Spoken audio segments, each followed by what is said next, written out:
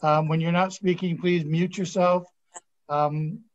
If you get booted off the call, there is a number you can call. It should be, do you have a copy of it? Does everyone have the number? Yeah. Okay, so when you get booted, we'll wait for you for a little while. If you don't come back, we still have quorum. We will continue with the meeting. Are there any questions before we start? Seeing none, I will take the attendance, please. Councillor Wheat. Present. Councillor McAlpine. Present. Councillor LaFerriere. Present. Councillor House. Present. Councillor Bell. Present. Councillor Pierce. Present. Councillor Chambers.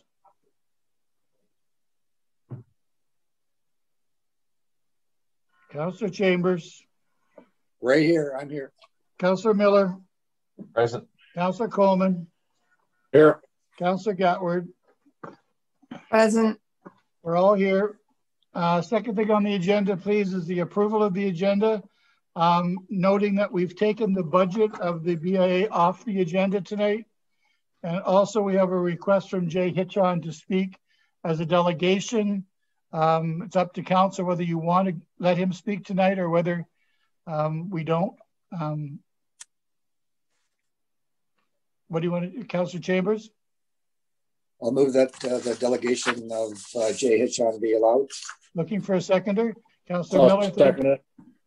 Okay, are there any opposition? We'll call the vote. All those in favor? Okay, Mr. Hitchon will be added then as the last delegation, and everyone knows that the budget for the BIA is taken off the agenda. With that being said, Councillor McAlpine. Okay, moved by myself and second by Councillor LaFerriere that the County of Brant County Agenda Addendum for February 23rd be approved, and that the request to appear as a delegation from Jay Hitchon regarding item 10 to 449-453 Mount Pleasant Road be approved to be heard as the last delegation matter. Thank you. Everyone's clear on what they're voting on? All those in favor? Thank you. Anyone opposed? Seeing none. Declaration of pecuniary interest. Does anyone have anything that Councillor Gatward?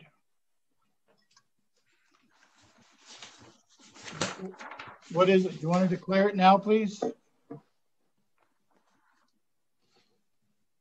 Councillor Gatward? You have to unmute, John. Councillor yep. What's your conflict? I have a conflict on 4.4. 4.4, thank you. Delegations. First one is Mark. Yeah, just on the condo piece, we may not have a conflict if it's just sending to report, but Councillor Bell and I may have one if we do anything else. So just want to make people aware of that. All right. If it's just a report to council, we're fine. But if not, we'd have to ask the integrity commissioner before we could proceed. Thank you. Okay, moving on to number 4.1. That's Russell Press. Good evening, and thank you, Your Worship. Annually, the Economic Development Council of Ontario presents an award to an elected official that has made significant impact on their peers, the industry of economic development, their community, and overall influence on economic development. And normally, we're presenting these awards at a conference, and it's quite an affair, but unfortunately, or fortunately for me, we're doing it this way. And I have the pleasure to be able to present the award on behalf of EDCO to His Worship Mayor Bailey. So I wanted to come on and officially present the award. You have the award. We've already presented it. And I just before we you speak to it, I just wanted to, of course, in the vein that I do, always trying to promote the County of Brant, that award and the dozens of other ones that go throughout Ontario were made right here in the County of Brant for the last 2 years, actually, by Elche Design Company. beautiful award just out by Mount Pleasant there. And they don't normally have the awards go just it's usually just 1 year of the award maker, but they had it go twice this year. So congratulations to the County of Brant for that as well. Thank you. Well, thank you, Russell. It is a pleasure to receive the award. I do have the award with me here, and it does light up. It shuts off and lights up, which is kind of cool. And it's a piece of cherry wood that has come from the county, which is very nice too. And although the award does have my name on it, it's obviously it belongs to the entire County of Brant and its staff. Russell, your department, your people are wonderful, and they make me look good. They put forward amazing events and amazing programming, and so thank you for always elevating your council and your mayor. You do a good job, and I am very happy to have the award. And to the council too, thank you for supporting most things that come across council for the betterment of the County of Brant.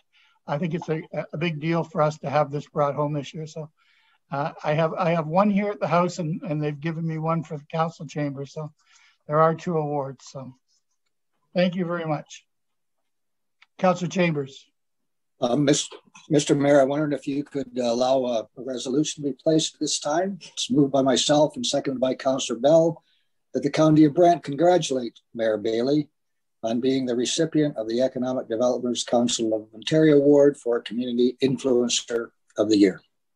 I'm going to call a very serious vote. All those in favor? Opposed? Don't want to hear about it.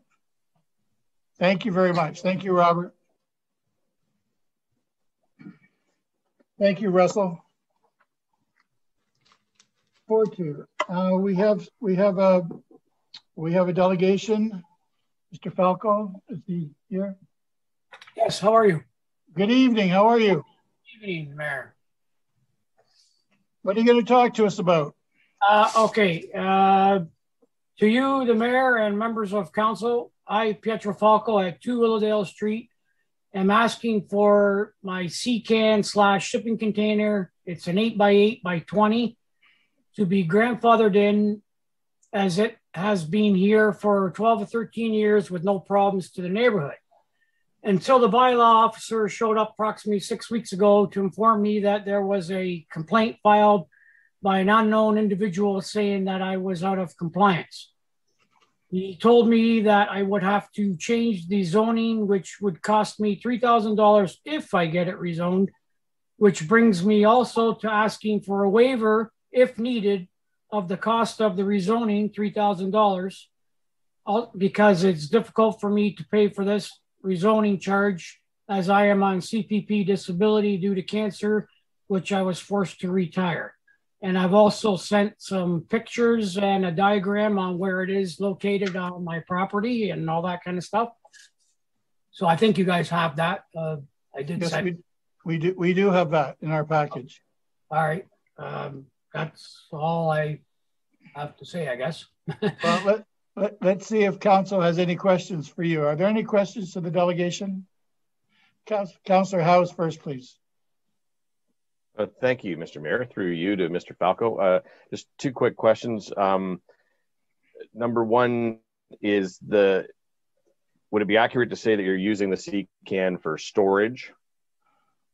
Yeah, I've put it like it's my shed type of thing. So I have all my Christmas stuff and Yeah.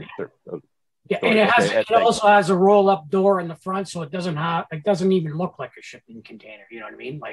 Right. Okay. Thank you. And I guess the second question is when I looked up your location online, and I presumably your address was part of the city of Brantford a few years ago. Sure. I've been here 17 years now, so. Okay. And has it been the county of Brant that this wasn't part of any boundary? No. Okay. That's actually the reason why I moved out here, because it was county, it wasn't city. Gotcha. Okay. Thank you. No problem. Any other questions to the delegation? Councillor Miller?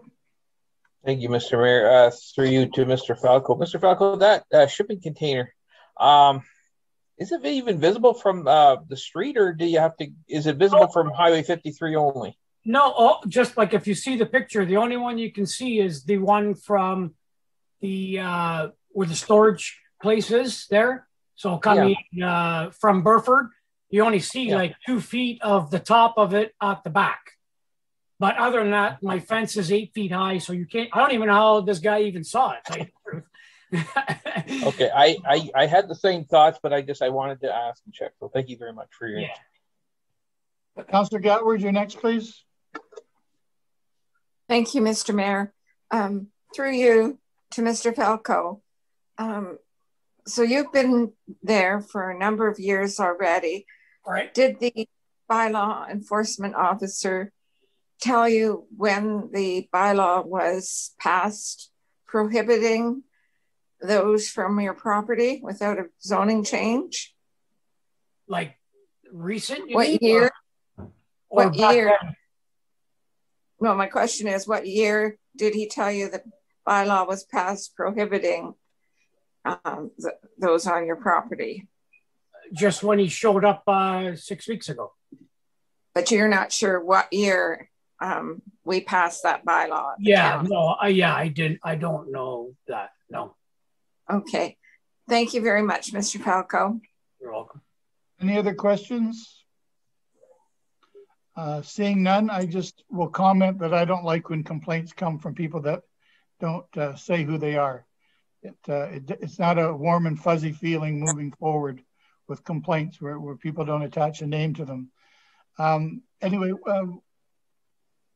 there's no other questions, no other concerns? Seeing none, I'll ask Councillor Coleman what he wants to do with the delegation. Thank you, Mr. Mayor. Moved by myself and seconded by Councillor Wheat that the request for grandfathering of a shipping container at 2 Willowdale Street be referred to staff for a report. Thank you. Thank you. So that's what's going to happen then. We're going to put this to the staff and you'll hear back from us sooner than later. Okay. Well, thank you for taking the time to come and speak to us tonight. No, thank you very much for listening, and hopefully I try to do everything to comply with everything that goes on around here. So well, thank you. We appreciate that. Yes, thank you very much, everybody, and Mayor. Okay. We have it on the floor. It's been seconded. All those in favor to refer to staff, defer to staff. Thank you. Any opposed? No.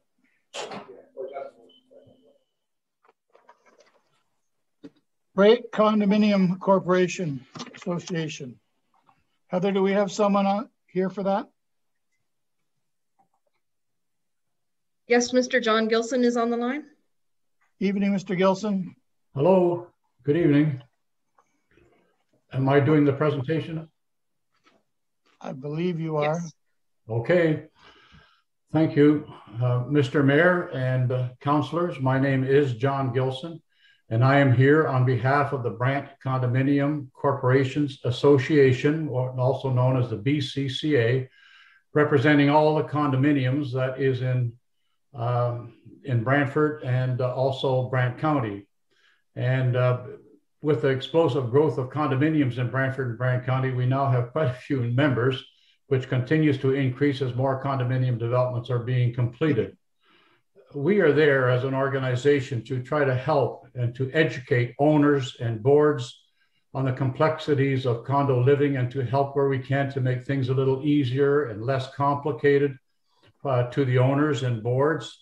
And that's one part of our work. So if you come across anyone who needs a little help or guidance, you're certainly welcome to refer them to us. And we have a website that where the contact information is located.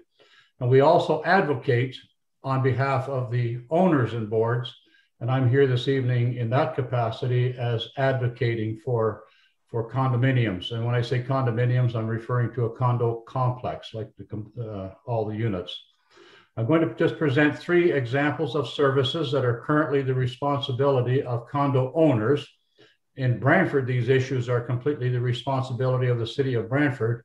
And sort of we are asking for the same treatment. And these 3 issues encompass fire hydrants, garbage and recycling pickup, and storm scepter management.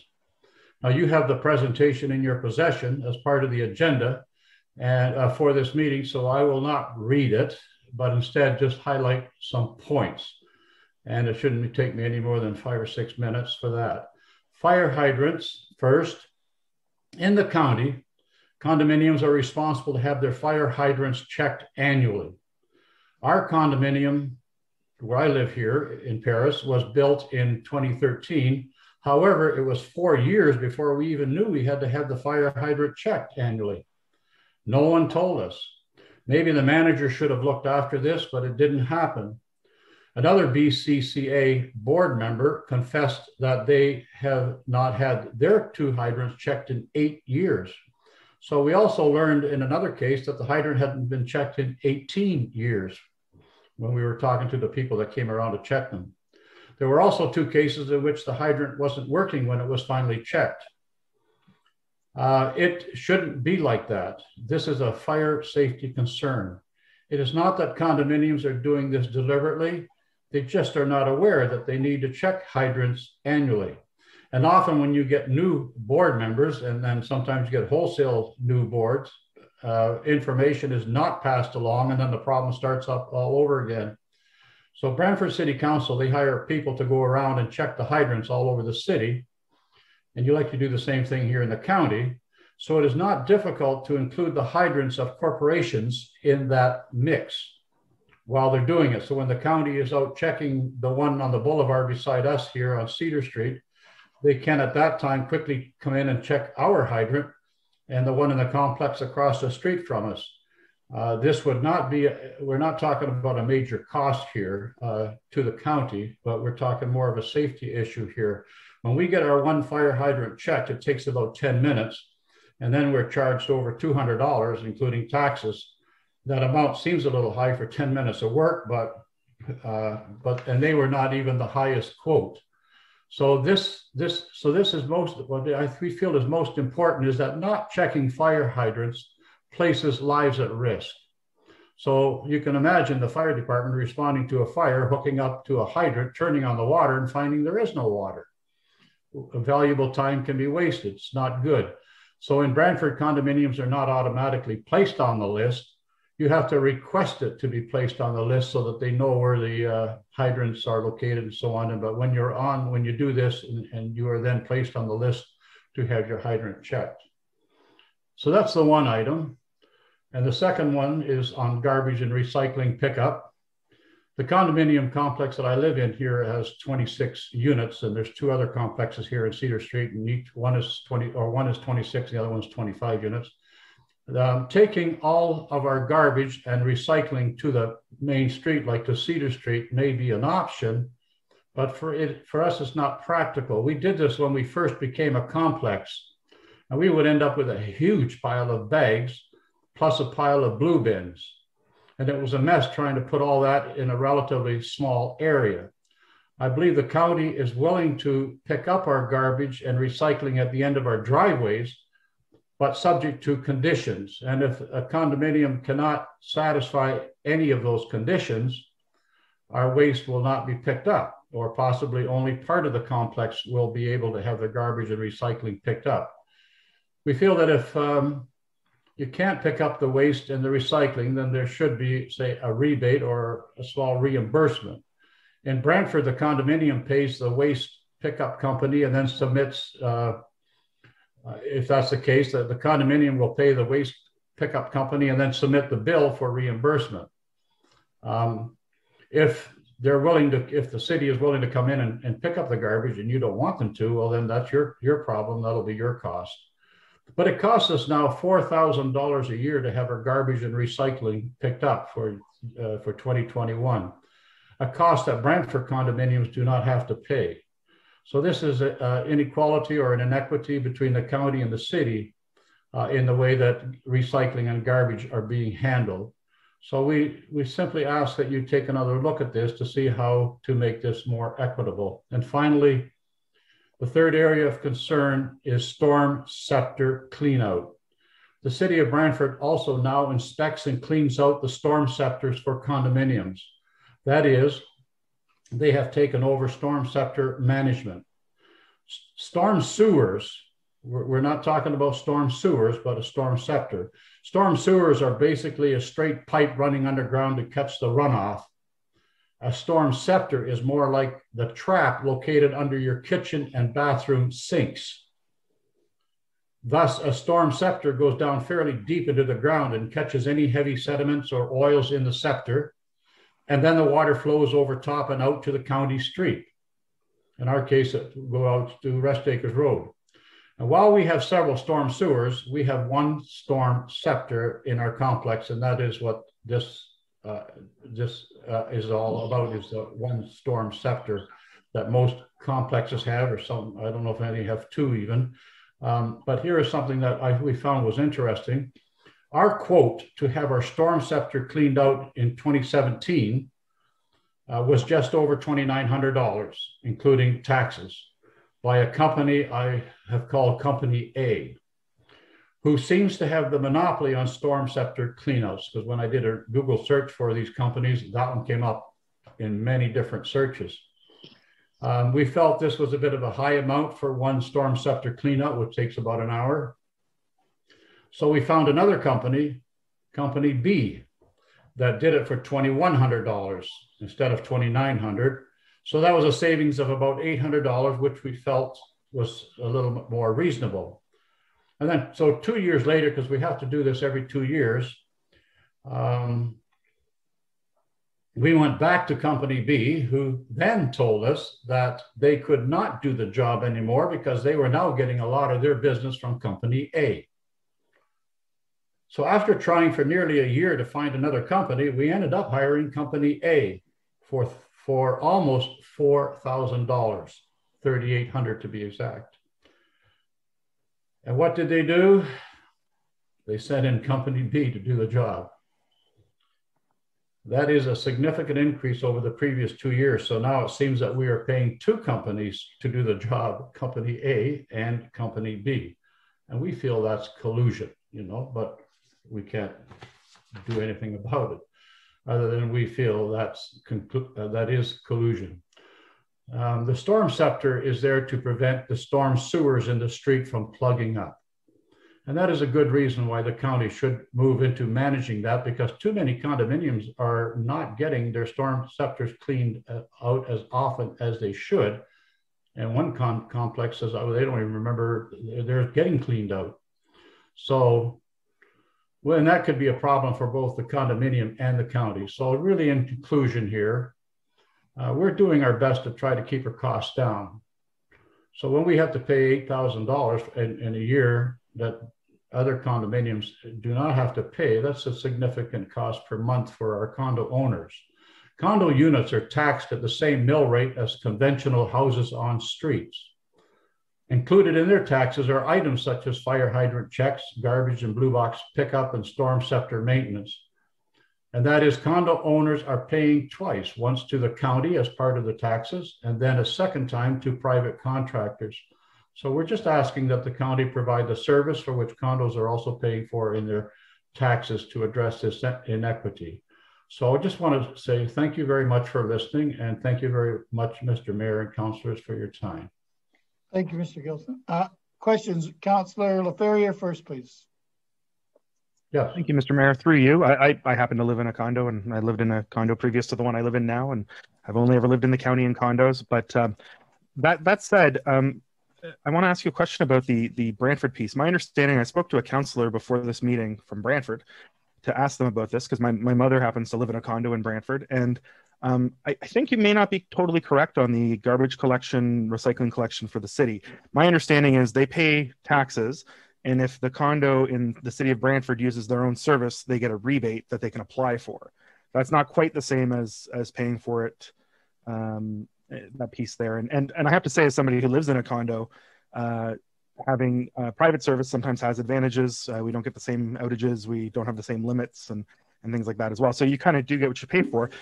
Were you aware of that Brantford piece? And I have another question afterwards, if that's okay. Well, what I was aware of is that because we've got most of the people actually on the BCCA are from the city of Brantford, and they're the ones that said that at the end of the month they submit their invoices to the city for reimbursement. So that's what I was going by.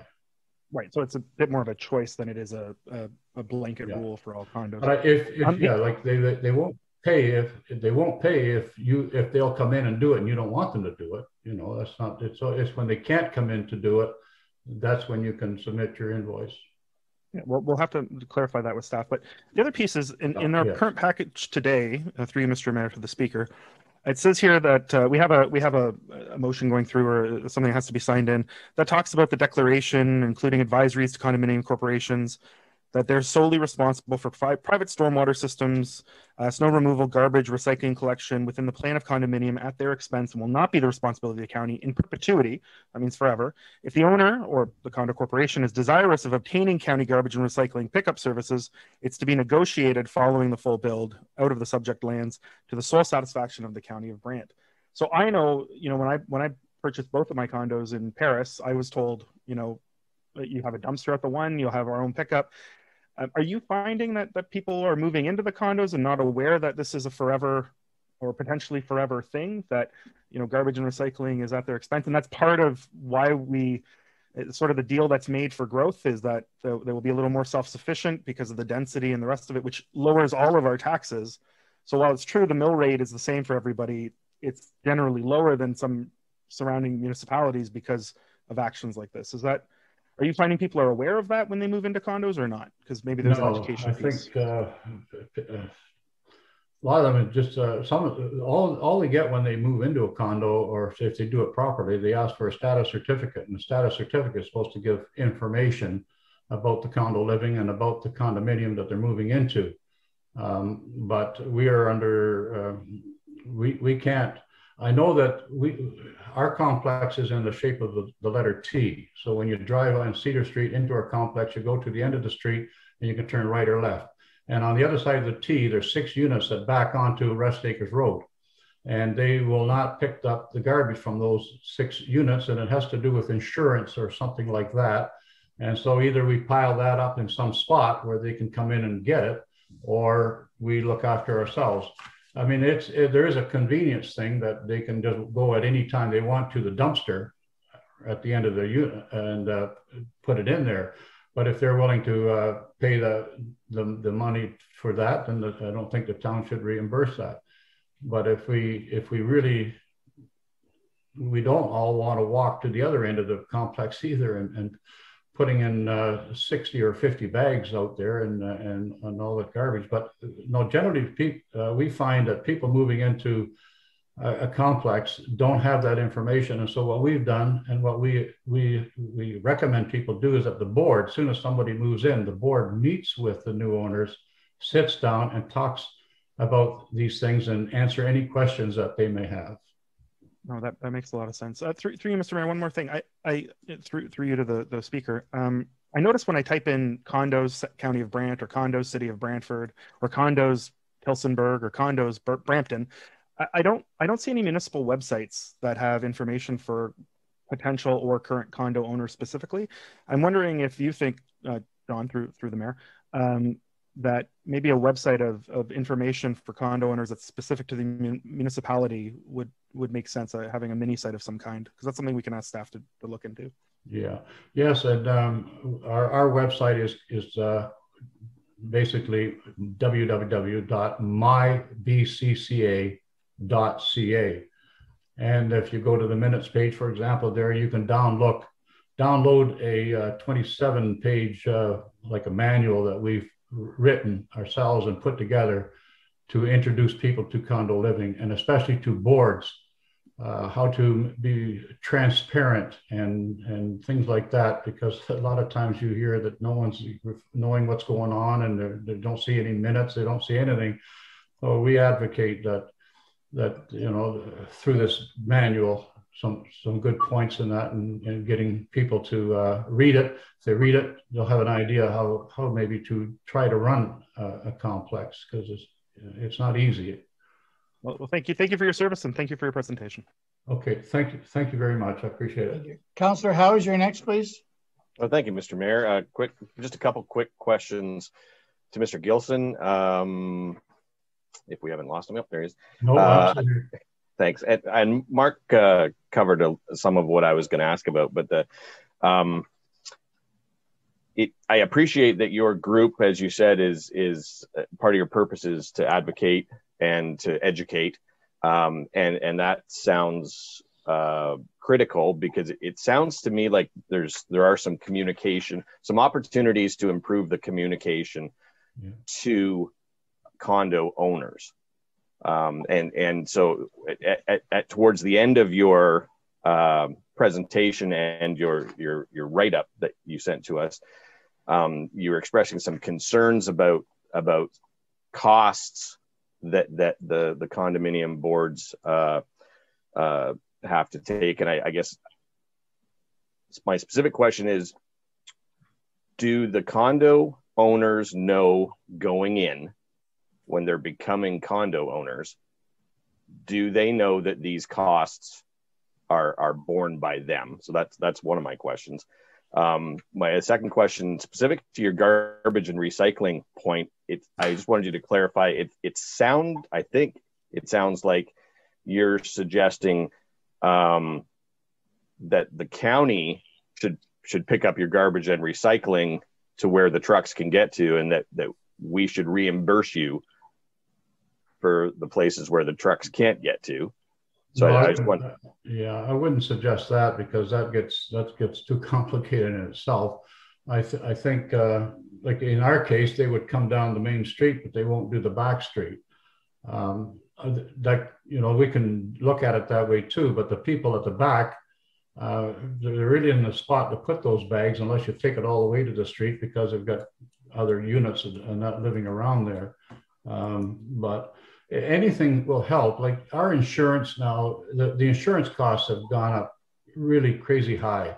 And a lot of people are now paying $20,000 a year for insurance to insure a complex. And then you've got deductibles of $10,000 or deductibles of $20,000 and so on, even $50,000. So we're trying to stay above it.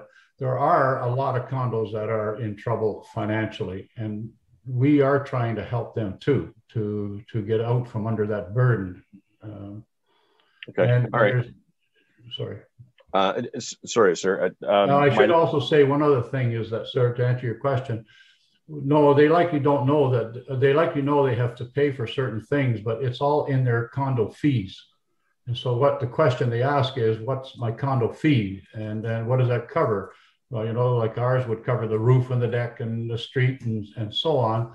Whereas the one across the street, freehold, they only have to worry about the lawn, cutting the grass and the snow. They're responsible for everything else. So they're responsible for their roof and their deck and any other maintenance on the outside. So it's quite different from one to the other. And that's why it's important to get a hold of that declaration and the bylaws and the rules that the corporation have, because you don't want to go in there and find out that you're not allowed to have a pet, which really doesn't make sense either. But you know what I'm saying? That you need to know what you're getting yourself into, and the way to do that is through the status certificate, and we tell the people that. Okay, thank you, Mr. Gilson. My last question is, I appreciate that you're shining a spotlight on this fire hydrant inspection issue. That's very alarming to me. And my very specific question is, you referenced that a contractor was in to inspect your hydrants, and he said that he had inspected a complex recently that had not been checked in 18 years. Right. My specific question is, was that in the county of Brant? Do you know? That was in the county of Brant. The one that hadn't been checked for 8 years was in the city of Brantford. Thank you. Thank you. Are there any other questions? Councillor Miller, please. Thank you, Mr. Mayor. Through to Mr. Gilson. And Mr. Gilson, maybe you know the answer, maybe you don't, but I know what you're saying, that it shouldn't cost a lot to check a fire hydrant, but they do seem to charge a lot. And I think maybe some of it has to do with what you mentioned earlier, was maybe there's an insurance, a liability insurance involved. And I'm just wondering if it falls on the county, if you would like the county to look after this. Do you think that's a fair statement then, that the county would now be liable for that, I guess, if they're checking it? Well, I wasn't thinking of liability because if the county looks after it, we know that the fire hydrants in the entire county, whether it's in a condo or not, in a community or not, if it's checked, we know that that's a safety issue that's been addressed. And when they come in, and I watch them check them at the boulevard there on Cedar Street, and they just basically open it up and everything is running and pouring out, and they close it off and they leave. So okay. Everything, I suppose, and I'm just wondering liability with it. But if they find out, if an owner finds out that they lost their house and their possessions and that because the fire hydrant wasn't working, that's a liability. Okay, fair enough. And I think it might be the same with storm scepters, but I just want to get your input on that. And I think that might be a better question for staff down the road. So, okay, thank you very much. Okay. Are there any other questions to the delegation? Seeing none, is there any staff that want to speak to anything that's been said? Any answers? Mr. Walton? Through you, Mr. Mayor, to council. I'd like to thank the presenter for his presentation. There's certainly things that we can agree and disagree on in his presentation, but on the water part of it with the hydrants, I think that there is a role that the county could play in that. Whether it's a for fee service or not, it would be a decision of council. But I think that there is a role that we could play there, and there may be a role that we can play in the storm scepter one as well. Even though it possibly could be on a fee for service where we could have the economy of scale of making the cost, or there's a possibility there, and I'd be glad to bring a report back on both of those. I think that we have very recently actually looked at the whole issue of garbage collection though, and as recently as 2 years ago considered this subject once before. And there's really no new information here that's being discussed. So staff is glad to bring back whatever report council would like to see. And as they say, there's two issues there where I think that we could do something to help our residents on. Thank you, Mr. Walton.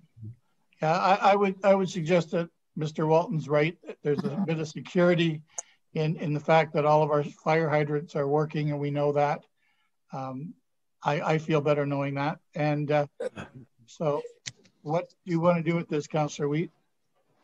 It's moved by myself, Mr. Mayor, and seconded by Councillor Howes, that the presentation and request from the Brant Condominium Corporation regarding municipal services be referred to staff for a report.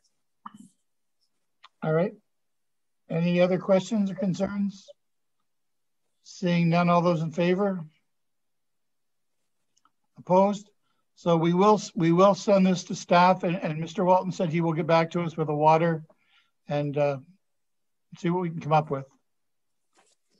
Thank you for taking the time to talk to us tonight. Okay, thank you very much. All right, thank you. Moving on to 4.4, please. Lil and Christine. Hello. Hello, ladies. Hi. Is Christine coming? Hi, Councillor LaFerrier. How are you? Did we lose Christine? I'm here. Hi. Oh, yeah. I'm on my iPad, so I don't have the full screen option, unfortunately. Okay. Hi there. Hello. Thank you for having us. Would you like me to share now? Yep, please. Okay, perfect. So hi, my name is Christine Dragolovich, and I am from Woodview Mental Health and Autism Services. And my co-chair, Lil Petrella, is from the Canadian Mental Health Association. We are here tonight to talk about what we believe is the best week of the year. So Mental Health Awareness Week is an opportunity for all of us to raise awareness to everyone in our community about mental health and wellness. We do this in many creative ways. It is a week of families and agencies getting together to share, talk, learn, and to celebrate mental wellness. This year, we are celebrating during the week of May 3rd to May 9th. A little bit about our committee is we are comprised of representatives from places like Brant Haldeman Norfolk Catholic District School Board, the Grand Erie District School Board, our healthcare partners, a variety of different community agencies, including Six Nations, St. Leonard's, and a number of other community partners, as well as individual members. Each year, we have new members join the committee, which really excites us as we watch the committee expand and reach more people. All of the amazing representatives plan a variety of different events throughout the week, from a kickoff event to a fun fair, an art show, a barbecue, and a fishing derby, just to name a few. We're also able to celebrate individual successes of different people by nominations, and each individual presented receives an award and a small token of a congratulatory gift. We have online presence with Facebook, Instagram, and Twitter, and we circulate a calendar of events both online and with mailouts and placing them in a variety of locations within the community. It is really a week of promoting mental wellness, and we absolutely have a ton of fun doing so. And I would love to pass it on to Lil so she can talk a little bit about our funding needs. There you go. So Christine talks about the fun stuff, and I'm talking about the nitty-gritty funding, what we need to survive for 2021 Mental Health Week. So with Mental Health Week, we've been going on for about 18 years, and every year, more agencies want to join the party. So we're expanding regionally. We're definitely bringing Brant County into the mix as well, really wanting them to get involved in getting events out in Brant County as well. And we have more agencies on board this year. So I think in total, we have about 25 agencies. Now, what happens is each agency plans an event for Mental Health Week, and there are costs associated with these events. Every year, I'm fortunate with my budget in mental health promotion from the Canadian Mental Health Association. Through in-services, I do trainings, fee-for-service, workshops, etc. That supplements if we have, a little bit of a deficit. But this year, I have not done that type of work since March due to COVID. Pardon me. So there is no reserve fund right now, and planning is occurring right now. We had our first Mental Health Week meeting February 4th. We would have started right after the holidays in January, but things were locked down again. So planning is starting already. This is funding that we need as expenses are already being incurred. We can't really wait until May to get some funding and start going with what we have in mind. We don't really want to cancel Mental Health Week because last year we were very creative and in doing what we could virtually and with physical distancing the best that we could. And we made Mental Health Week a success. We plan to do that again this year. But again, every year we're growing and expanding our programs, our activities, and our participation. It really is a community-wide event, which encompasses Brant County, Haldimand, Norfolk, and Six Nations. So, we have really grown from Brant Mental Health Week to regionally. And well, on one side of the coin, it's wonderful that there's that kind of interest and growth. On the other side of the coin, it comes with added expenses. So that's my little spiel. Do you have anything else you want to say, Christine, before I hand it over to questions? I don't. Okay. Questions. Yes. Councillor Howes, you're first, please. Pardon me? Oh, Councillor Howes has a question for you. Thank you, Mr. Mayor. Yes, Councillor Howes. Thank you. Just briefly, I can't imagine a time in our history, recent history at least, where mental health and wellness could be a higher priority. It's certainly a very big concern.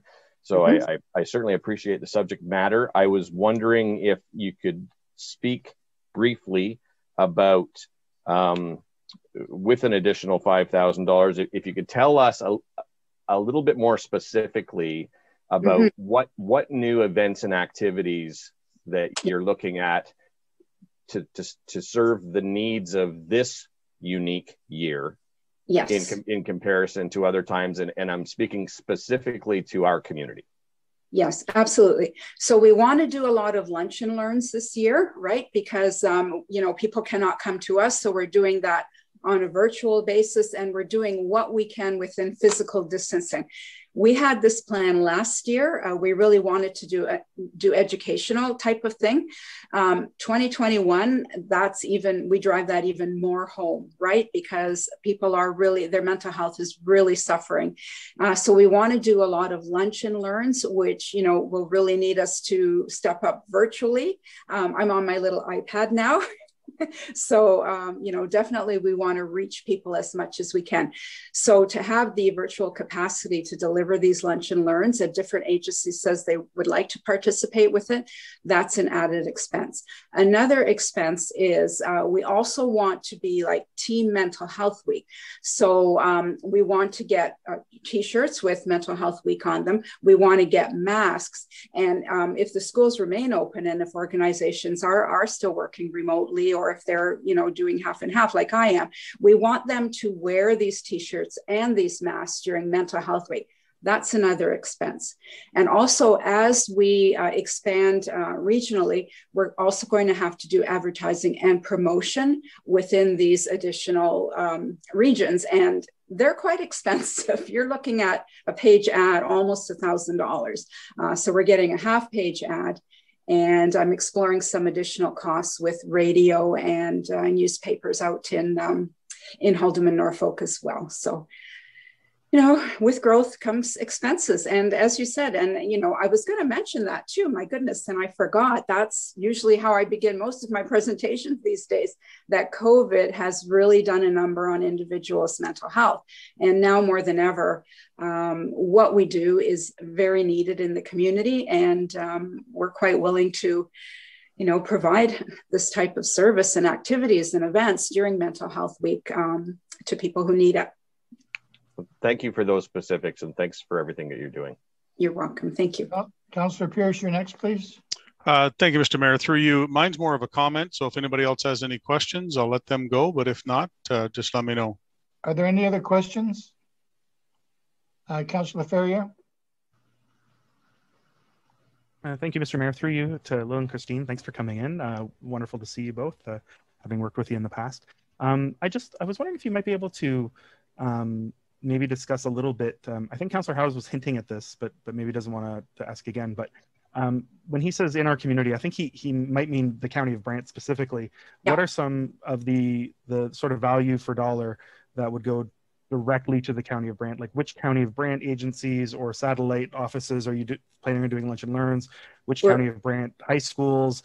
Just to give some ideas, and County of Brant media that you're looking to advertise in and things like that. Just to give us a little bit of the, yes, you know, the money, the taxpayer money is coming from County of Brant residents. So what's the value for value there? For sure. I think that's what he's asking. And I know it's a valuable thing, having emceed a bunch of them and been a part of the committee in the past. Yeah. It's wonderful what you're doing, but yeah, if you could just speak more to the county piece, that'd be absolutely. That's a great question, right? You kind of want to know where your money will be going, and I understand that. So when we do offer these lunch and learns, right, they're going to have specific topics, and then anybody really who would like to participate in them can. They're going to be promoted, you know, through media, through you know, Facebook, our Facebook page, our websites, etc., Instagram, Twitter. So these types of events are going to be promoted, and they will be open to anyone that wants to attend. If there are any specific requests, and we have had them, we had them from the police, we had seniors, a seniors home last year that wanted something. If we have any specific requests, and we do get them, then we will be targeting those upon request, because that's usually what we do, right? We open it up to everyone. And if there is anyone specifically that wants us to come in or wants us to do something, which happens a lot, right, Christine? It's Mental Health Week and all the requests are coming in. We will absolutely do what for Brant County, agencies, organizations, schools, that we would do in other parts of the region. Okay.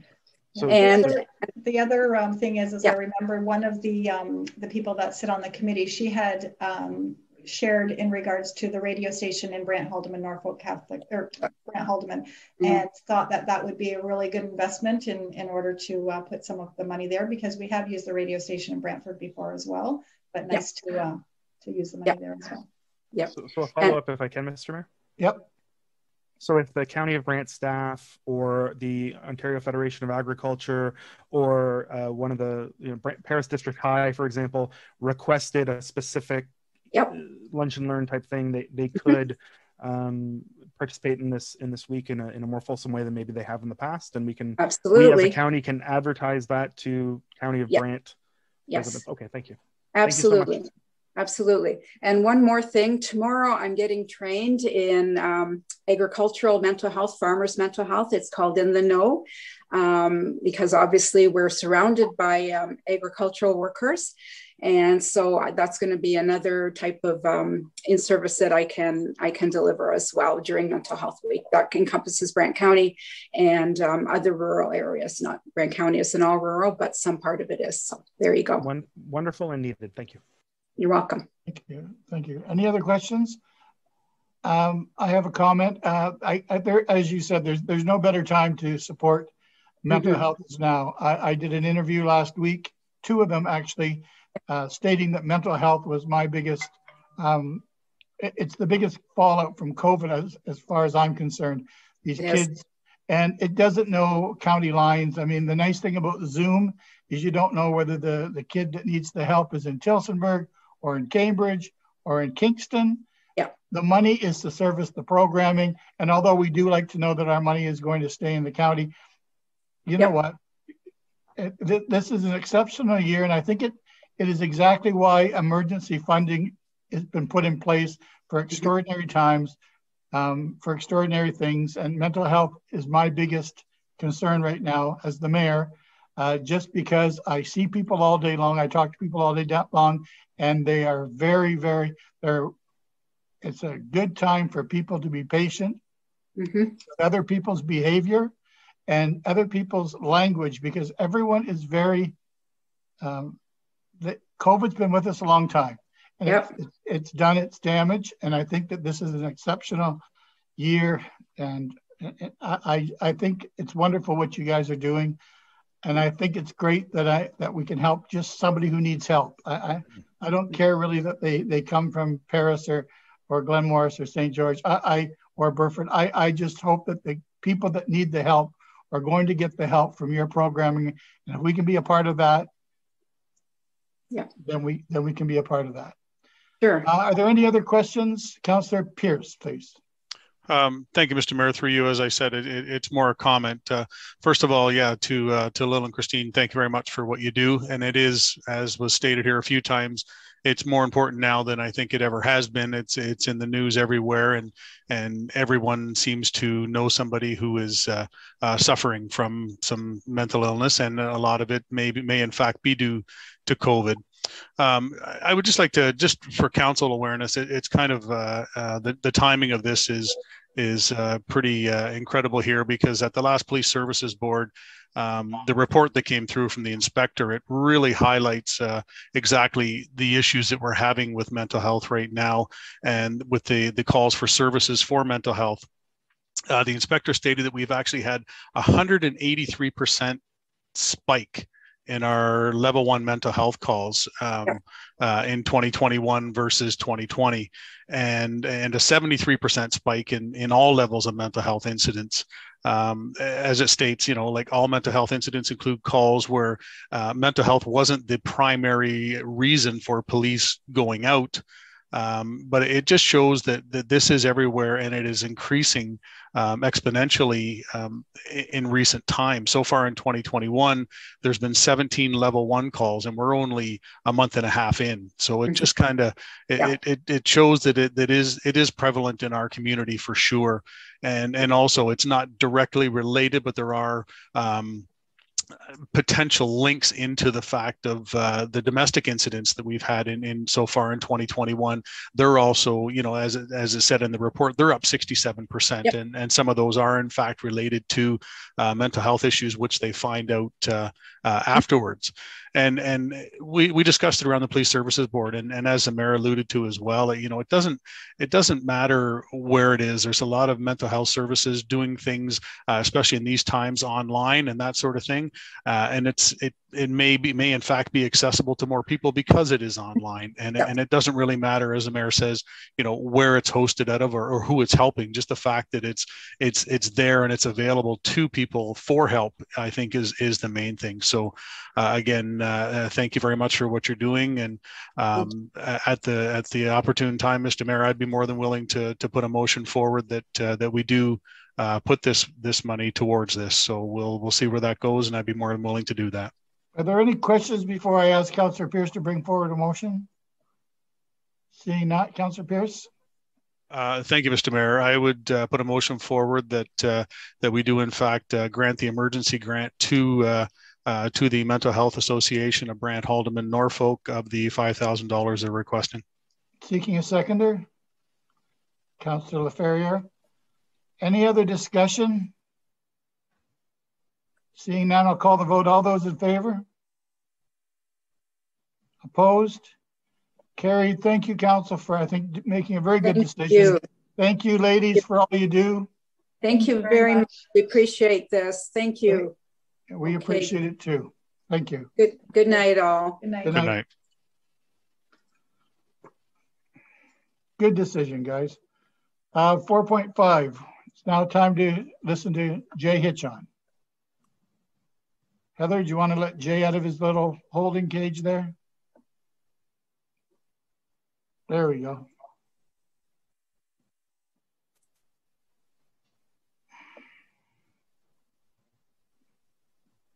Mr. Hitchon.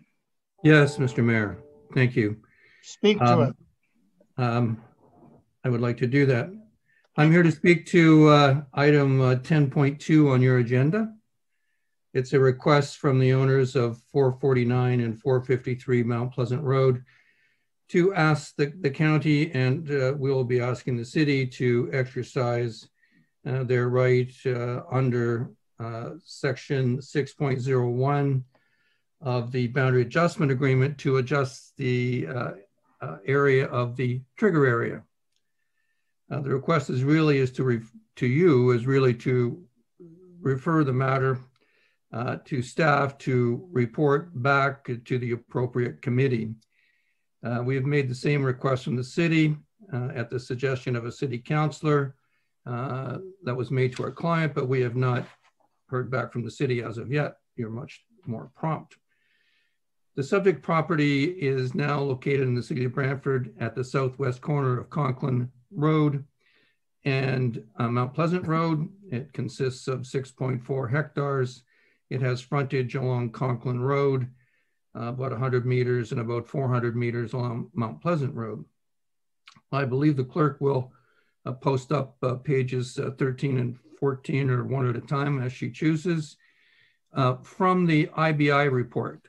So when we made this request, we sent along authorization of the owners because we act for a purchaser. We sent along an IBI very full justification report that was submitted to the city. So just to identify, the property we're talking about is the one that is dash outlined, as you can see, in about the middle of the screen. And that to the east is Conklin Road. There's development all around this property proposed in the city of Brantford. And yet this little notch here was left out of the settlement area, and it is in the triggers lands. We had asked that they be included in the settlement area. That was not approved.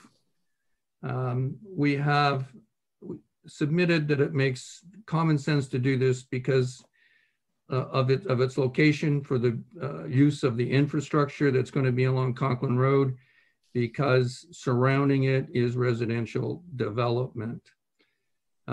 So the request is to move out of the trigger area. Quite frankly, the city will be the driver on this bus.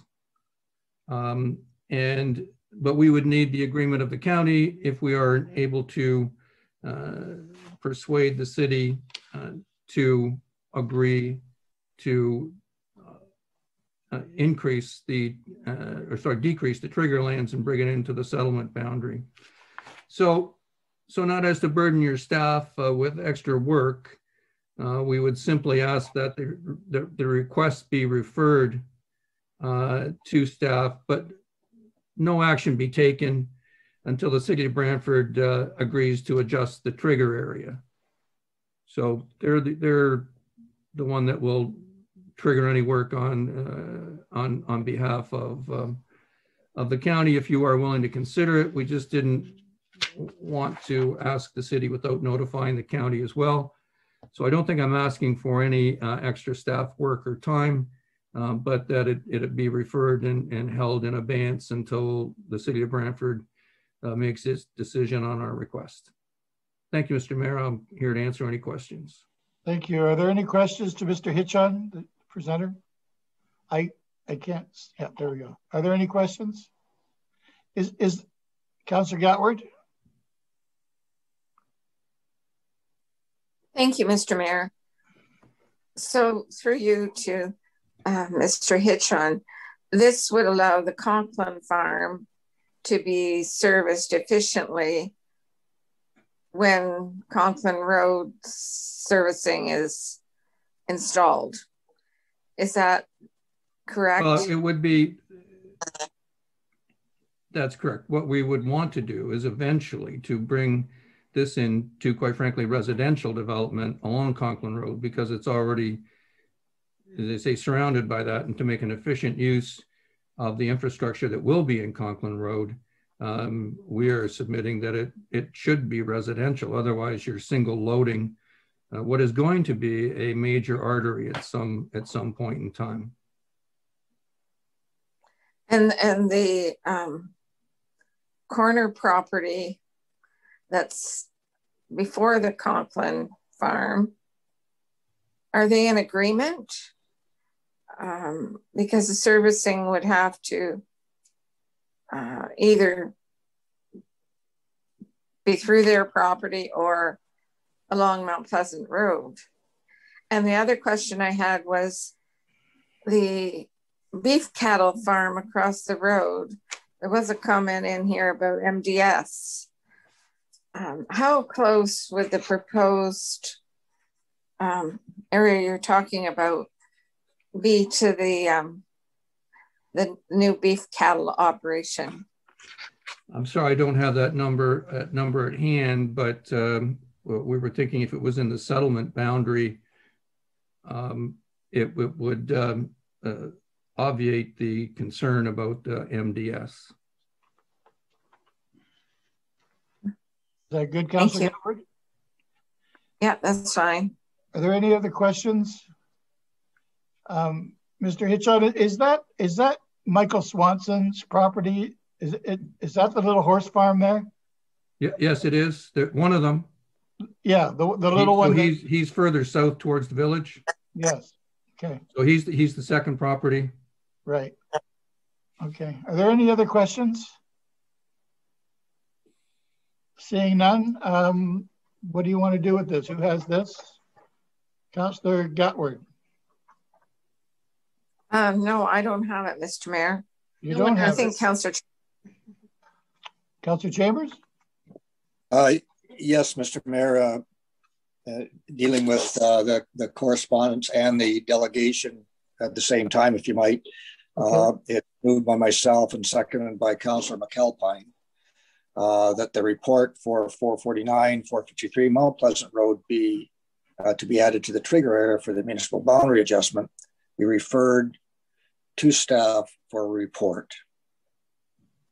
Is everyone clear?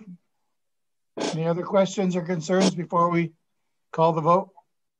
Seeing none, call the vote. All those in favor? Anyone opposed? Carried. Thank you, Mr. Hitchon. Thank you, Mr. Mayor. Thank you, councillors. Bye-bye. Good night. Good night.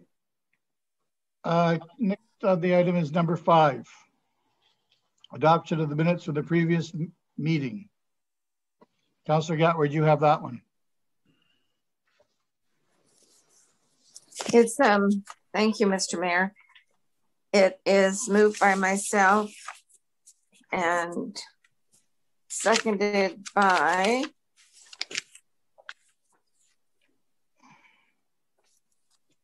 Councillor Pierce. Councillor Pierce. Yeah. That the minutes from the January 26th council meeting be approved. Any questions? Seeing none, call the vote. All those in favor? Opposed? Carried. Thank you.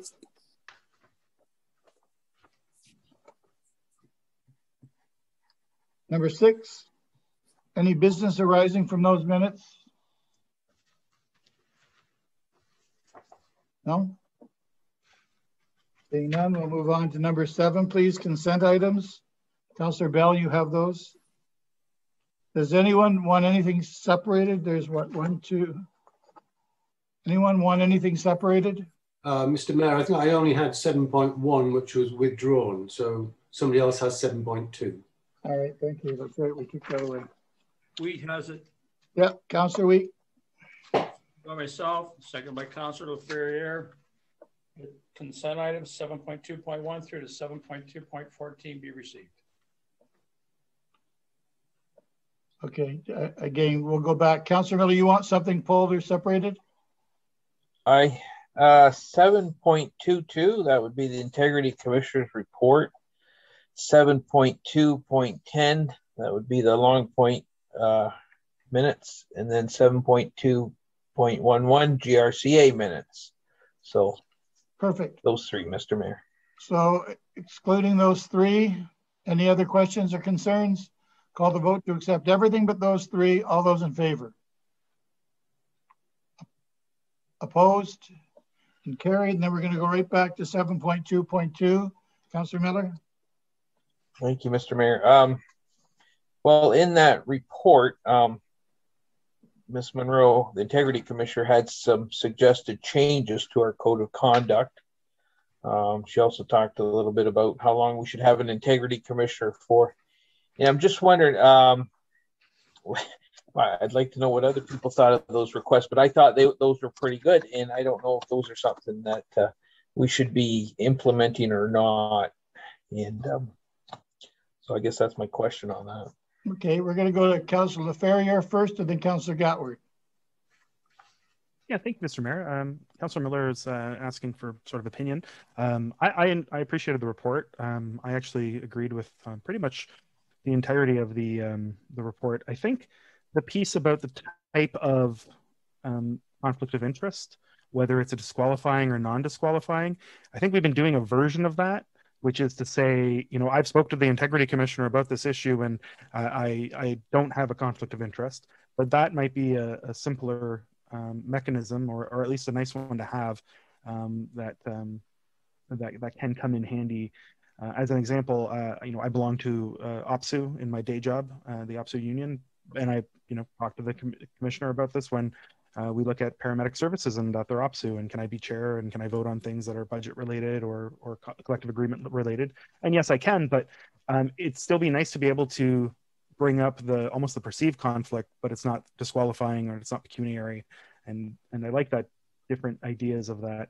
I also like the piece about the hiring for 5 years and that seems to make sense to me. There was another piece in there regarding the sort of making mandatory the yearly training and having it be a different topic. I understand why this year we didn't because of COVID related issues, but I do think that makes a lot of sense as well. So maybe it would make sense to have staff draw up a draft of the code of ethics based on the commissioner's report, and then to look at that in its own item in the future. But that's all I have to say on it. No, that's good. That's good, Councillor.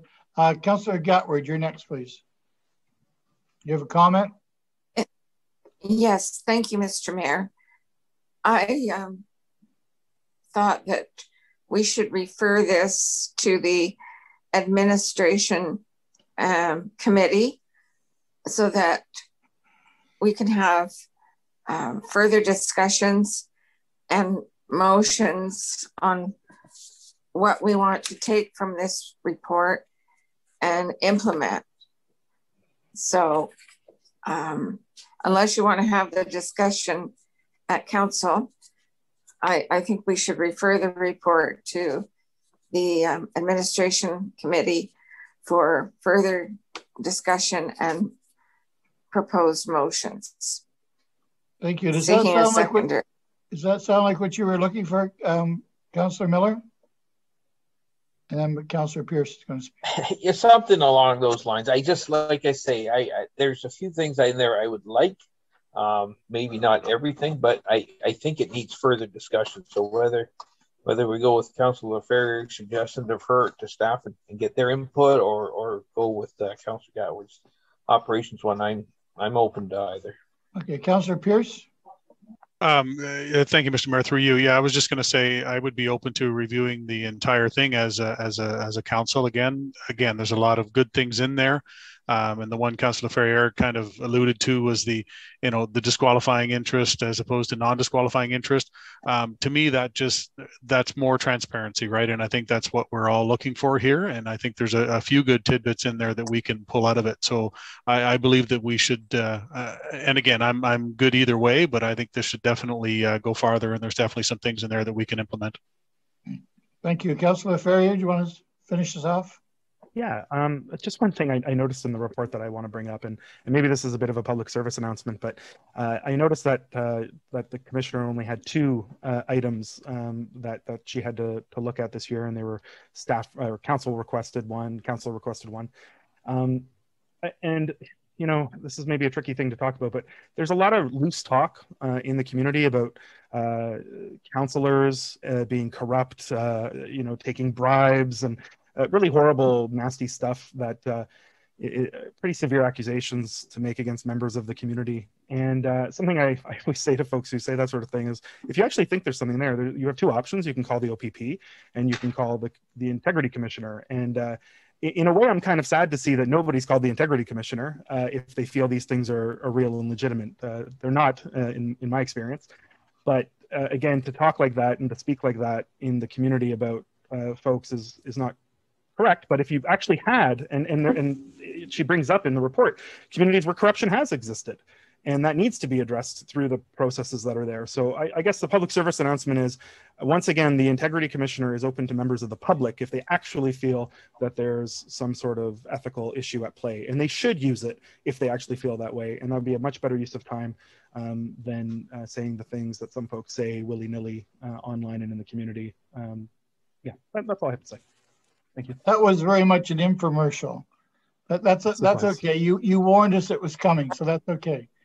Do you want to make a motion, Councillor Miller? Since you opened it up, do you want? Well, I know Councillor Gatwood tried to get one on the floor, so I don't want to step on anybody's toes. All right. But I will make one if Joan wants. But no, let's give it back to Councillor Gatwood. Yep. I made a motion, Mr. Mayor, and I was seeking a seconder. Okay, can you repeat your motion? Referred to? Yes, that the Integrity Commissioner's report be referred to the Administration Committee for further discussion on items to be implemented. Thank you. Seeking a seconder in Councillor Miller? Yeah, Mr. Mayor, I'll second it with the maybe caveat perhaps through Councillor Gatwood, that we could maybe get staff input to kind of finesse some of these suggestions from the Integrity Commissioner. Okay, Councillor Chambers wants to speak first, and then Heather Boyd.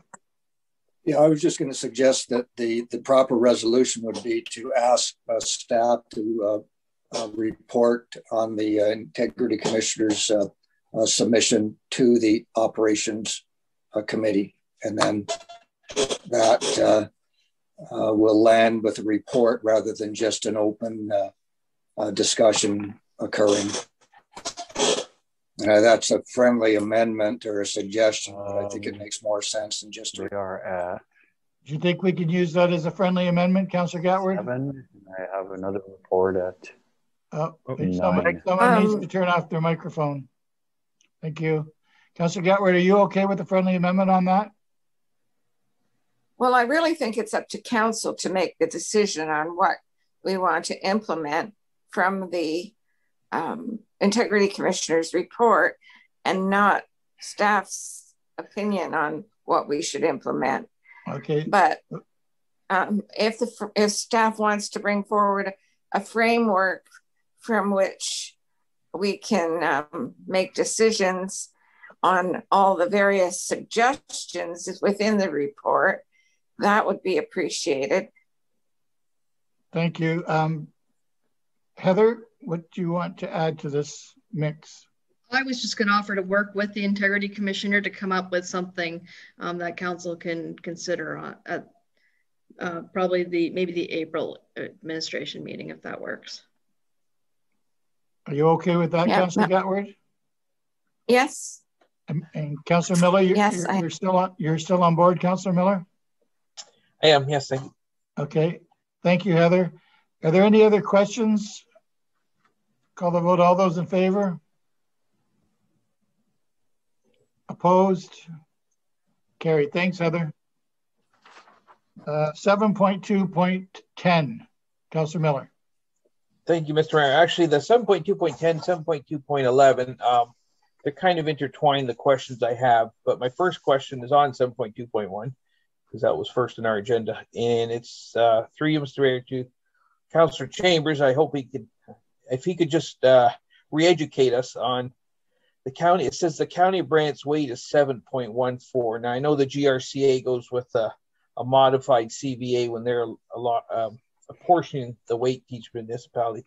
And I'm just wondering, how does Long Point do it? How do they get to that 7.14? Councillor Chambers? By a weighted assessment. I'm not sure what you're asking, actually. Councillor Miller?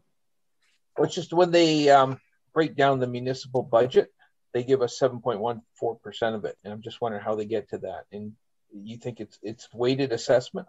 I knew at one time, I don't recall. Yes, it's through the assessment. There's okay. It's a calculation that's calculates the assessment of all the partners and then as a percentage of the total. Yeah. Okay. So weighted assessment. Okay. Thank you. Mr. Mayor, if it's okay with you, can I just go into 7.2.11 because they're all kind of intertwined. On page 185 of our package, it says that the GRCA total budget is $31.5 million. And then it says that it shows other grants, other government grants, my mistake, other government grants. I'm going to guess that they're mostly provincial. I don't know too much federal money that flows into the conservation authorities. But in 2020, for the GRCA, they kicked in just over $4 million. And then I see that for 2021, the other government grants are going to be 3.1 million, which is a drop in 1 year of 22.8%. And I just, maybe to the members on that committee, is that going to be a permanent drop? Well, is that the intention? And if that's the case, this is kind of a double-edged question.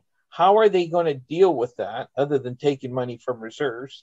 And then a follow-up question to the Long Point, are they seeing that same drop from other government grants of 22.8%? I was a little alarmed at the big drop in that. I'm just wondering who's picking up that tab. So I guess we'll start with the GRCA people first. Councillor Chambers? Do you want to start with Long Point first? I can shed some light on that if you want, Councillor Miller, with regard to the monies coming from the province. The conservation authorities get an allotment that actually has been consistently the same for a long time, for years, as a matter of fact. The variance results from projects, for example, WECI funding for water control structures, dams. If we do work on dams, for example, either studies or engineering studies or actual construction, we can apply for additional funds from the province through what they call WECI funding. So when you see on the budget the grants from the province, you have to know what the specific grants are. And I suspect GRCA is the same, would be the same situation. Actually, GRCA has a lot of dam issues, DAMN, not the DAM issues, what I'm referring to. So depending on what the authorities do in any one year, they can have WECI funding approved or not approved, and it varies the amount we get from the province. But what I'll call the traditional funding from the province for the operation conservation authorities, that is consistent over the years and will be consistent, hopefully, in the years to come. Okay, actually, I appreciate that damn answer, Councillor Chambers, because yeah, it looked, it was like I say, it looked a little bit alarming to see that a big drop in 1 year, but that makes sense. So, thank you, Mr. Mayor. Thank you, Councillor. Okay, is there any other comments or concerns about 7, 2, 10, or 11? Seeing none, call the vote to receive. All those in favor? Opposed? Carried. That completes those. Go to the committee reports, please. The paramedic services. Thank you, Mr. Mayor. Moved by myself, seconded by Councillor Pierce, that the Paramedic Services Committee minutes of February 1st, 2021 be received as information. Thank you. Are there any questions to the report? Seeing none, all those in favor to receive the report? Opposed? That's carried. Thank you. Planning and Development Committee report. Councillor Miller. Thank you, Mr. Mayor. And it's moved by myself, and I don't have the notes, Heather, in front of me, but I think it was Councillor Coleman that seconded it. Yeah. Yeah. So, and I will present the recommendations as written.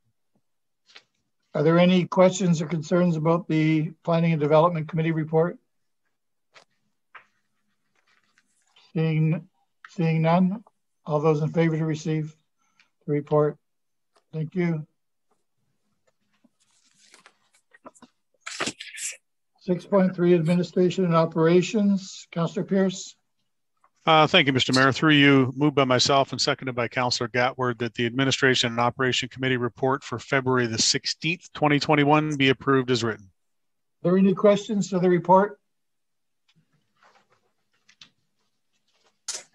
Seeing that, Councillor Gatward. Thank you, Mr. Mayor. My question is with respect to the minutes on page 3, the hydro easement for Broadview Park.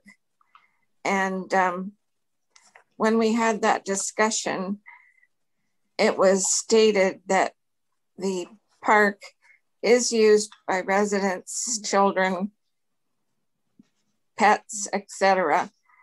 And I believe Councillor Bell made a comment similar to that as well. And it's not noted in the minutes that the residents in that subdivision use that area as a park. And I think in consideration of what Hydro One wants to do, it would be very important to note that in the minutes for the public to see. All right. I do remember that discussion, Councillor Gatward. It's should be added. Thank you. Are there any other? Thank you. Are there any other concerns about the report? Seeing none, all those in favor to receive the report? Opposed? And that's carried. Thank you. Staff report. Council structure and construction. Who has this report? Me, Mr. Mayor. Who's me? Sorry, it's. Oh, there you are. Councillor House, please. Thank you, Mr. Mayor. Through you, moved by myself and seconded by Councillor Chambers that the staff report RPT-21-48 regarding council structure consultations update be approved as presented. Is there any discussion on this? No? Councillor Wheat? Well, the only discussion I have, I was disappointed, personally disappointed. I thought we could have downsized council. This was a good time to change, but we didn't, so that's fine. Thank you, Councillor Wheat. Any other comments? Councillor Bell first, please. Yeah, thank you, Mr. Mayor. A comment on page 288 of our papers, the table there with the numbers of electors in the 5 wards. It was a surprise to me that there was a significant increase in the number of electors in Ward 1 and Ward 4. It was pretty obvious there were going to be more electors in Ward 2 and 3. You can see the building, but I was wondering where all of the new electors in Ward 1 and Ward 4 came from. Heather, do you want to speak to that? I couldn't tell you exactly where those, that's just the numbers that came out of MPAC as to the updates. I imagine there's been some work in 1 and 4, but I can't tell you exactly where. Okay. Councillor Bell, do you want us to... If Heather can get me the confirmation of the numbers, that'd be great. That'd be good. Councillor Chambers, please.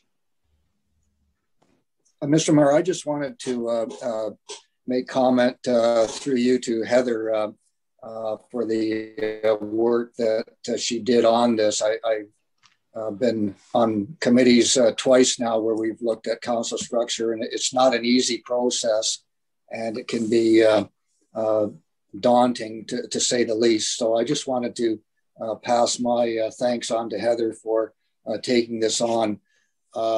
Unfortunately, with COVID, we couldn't get what I would have liked to have seen with regard to public consultation, but I understand the work and the frustrations and the efforts that go into something like this, and she needs to be commended for the work that she did to bring forward the report in such a timely and a complete and professional manner. Yep, I think that's great. Councillor Ferrier. Thank you, Mr. Mayor. Through you, I completely agree with Councillor Chambers. I was going to say the same, but I also wanted to add that Heather's work is not done because there's going to be a lot of work to do before the next election around online voting, and the need for that with things like COVID. I have a sense we're likely going to move that way, as many other municipalities have, not exclusively online voting, but I can understand Councillor Wheat's comment about the frustration there of wanting to see some changes, but I think with that change coming soon and likely and needed because of the issues we're seeing in the world, I think that'd be a lot of change to add a lot of new ward boundaries, size of council, etc., while adding a new voting method that I think a lot of people will uptake. And I know we haven't decided on online voting, but I have a sense, just looking at it from a realistic point of view, that that's going to be a big undertaking in this coming election. So I just wanted to mention that too for those watching, really. Thank you. Any other comments? Councillor Miller? Just I'll comment on some of the councillors' comments, if you don't mind, Mr. Mayor. I'll echo Councillor Chambers. Congratulations to Heather. I thought she did a great job, and it was a good conversation. I know I talked her ear off, so I can imagine it's pretty tough getting 11 of us to all agree on one thing. It's never that easy. However, at the end of the day, surprisingly enough, I do agree with Councillor Wheat. I think we could have shrunk it, but there's enough of us around this table that don't consider that. And to Councillor Bell's point, the numbers, you see increase in, say, Wards 1 or Wards 4.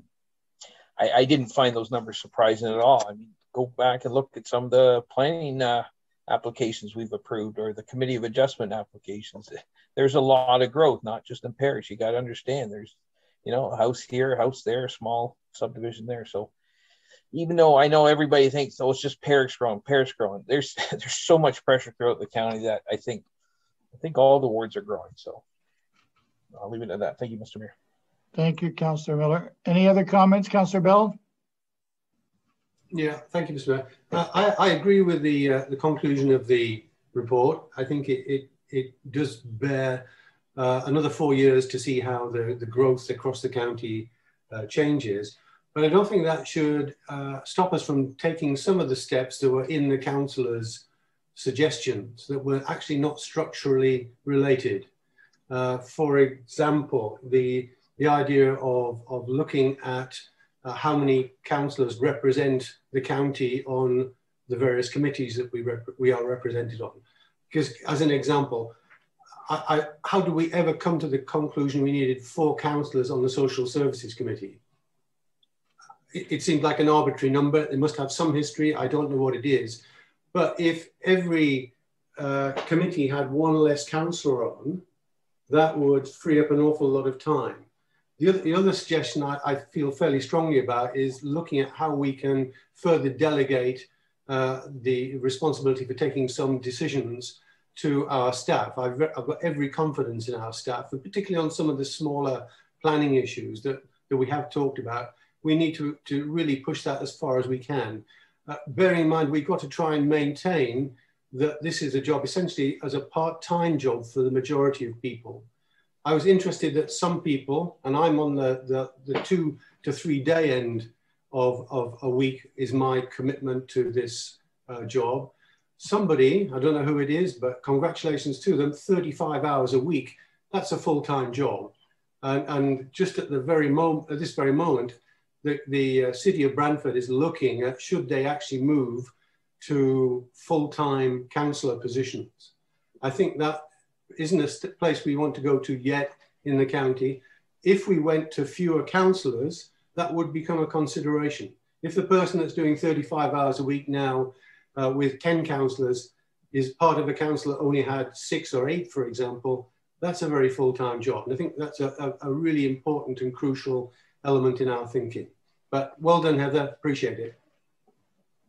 Any other comments? I'd like to also thank Heather too. I sat in on all the interviews except for Councillor Miller's. He seemed to want to be secretive. Actually, it was just a timing issue. I couldn't be there. He couldn't be there. Something happened. But I was surprised how like each other we are in so many ways. It was quite an eye-opening experience. So thank you, Heather. And as Mark said, you do have some work ahead of you, I think, with the next election. So good luck on that. Anyway, anything else? Seeing none, all those in favor to receive staff report? Thank you. Anyone opposed? Golden, thank you. 9.2, the enforcement of parking and private property. Councillor McAlpine, you have that.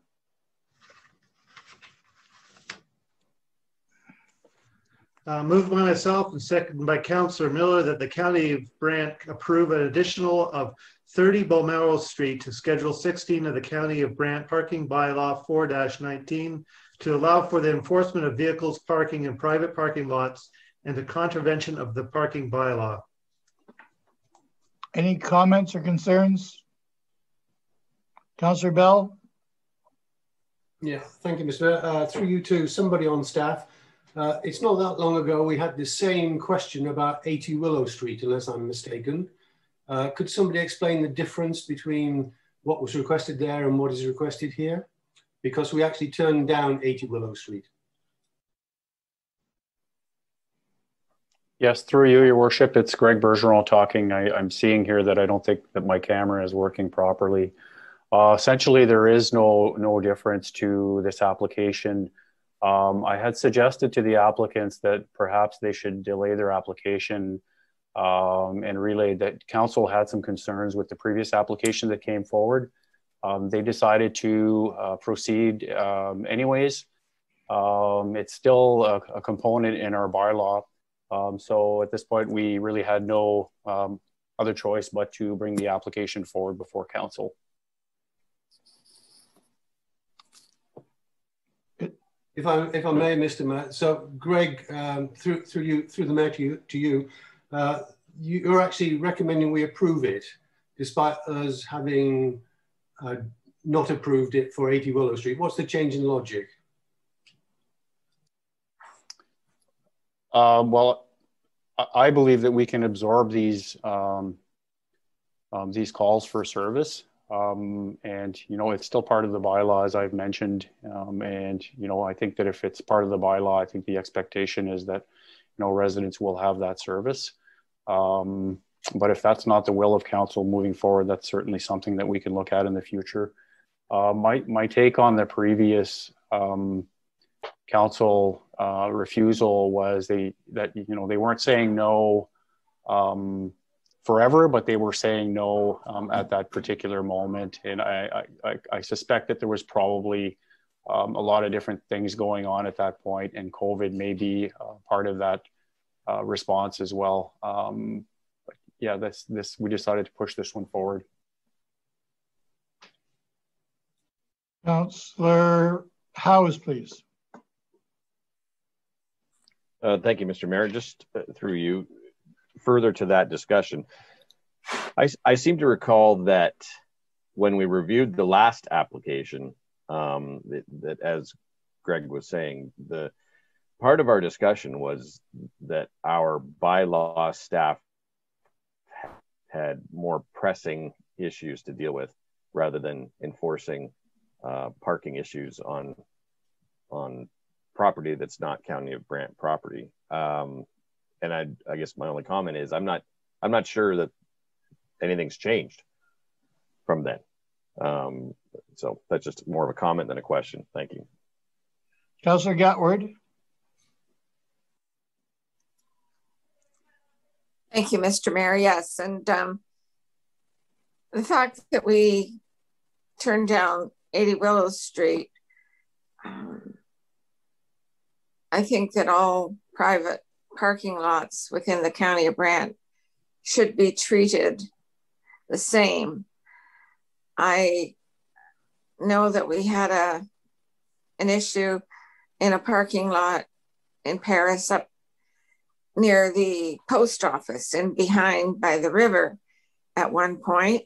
I don't believe the county decided to chip in and enforce, do enforcement on that private lot.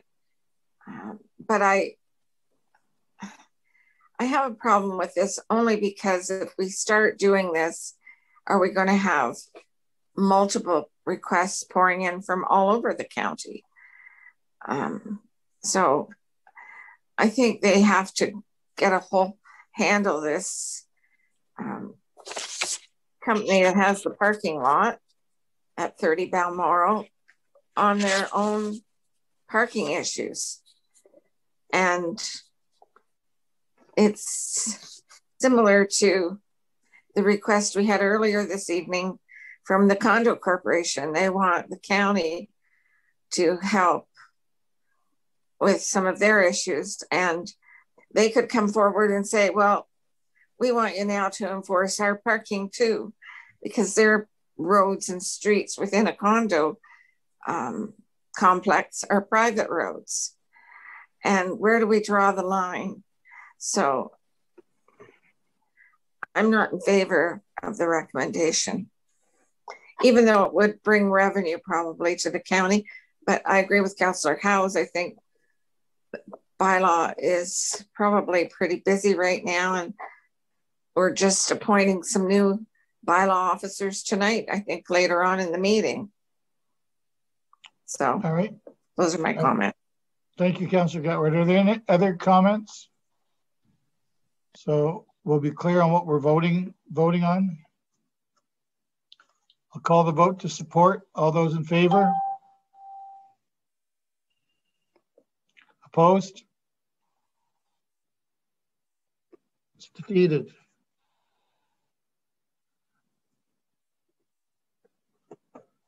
All right. Does everyone still hear me?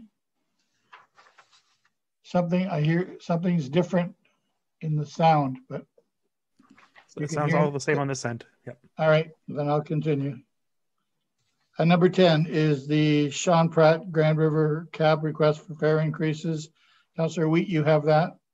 Yes, it's moved by myself and seconded by Councillor LaFerriere that the request from Sean Pratt, Grand River cab, be referred to staff for a report. Any questions, concerns? Councillor Miller? Thank you, Mr. Mayor. I believe we referred it to staff for report last month. And I guess my question to staff is, have they communicated with Grand River Cab on the fare increases? Staff, who's going to take care of that?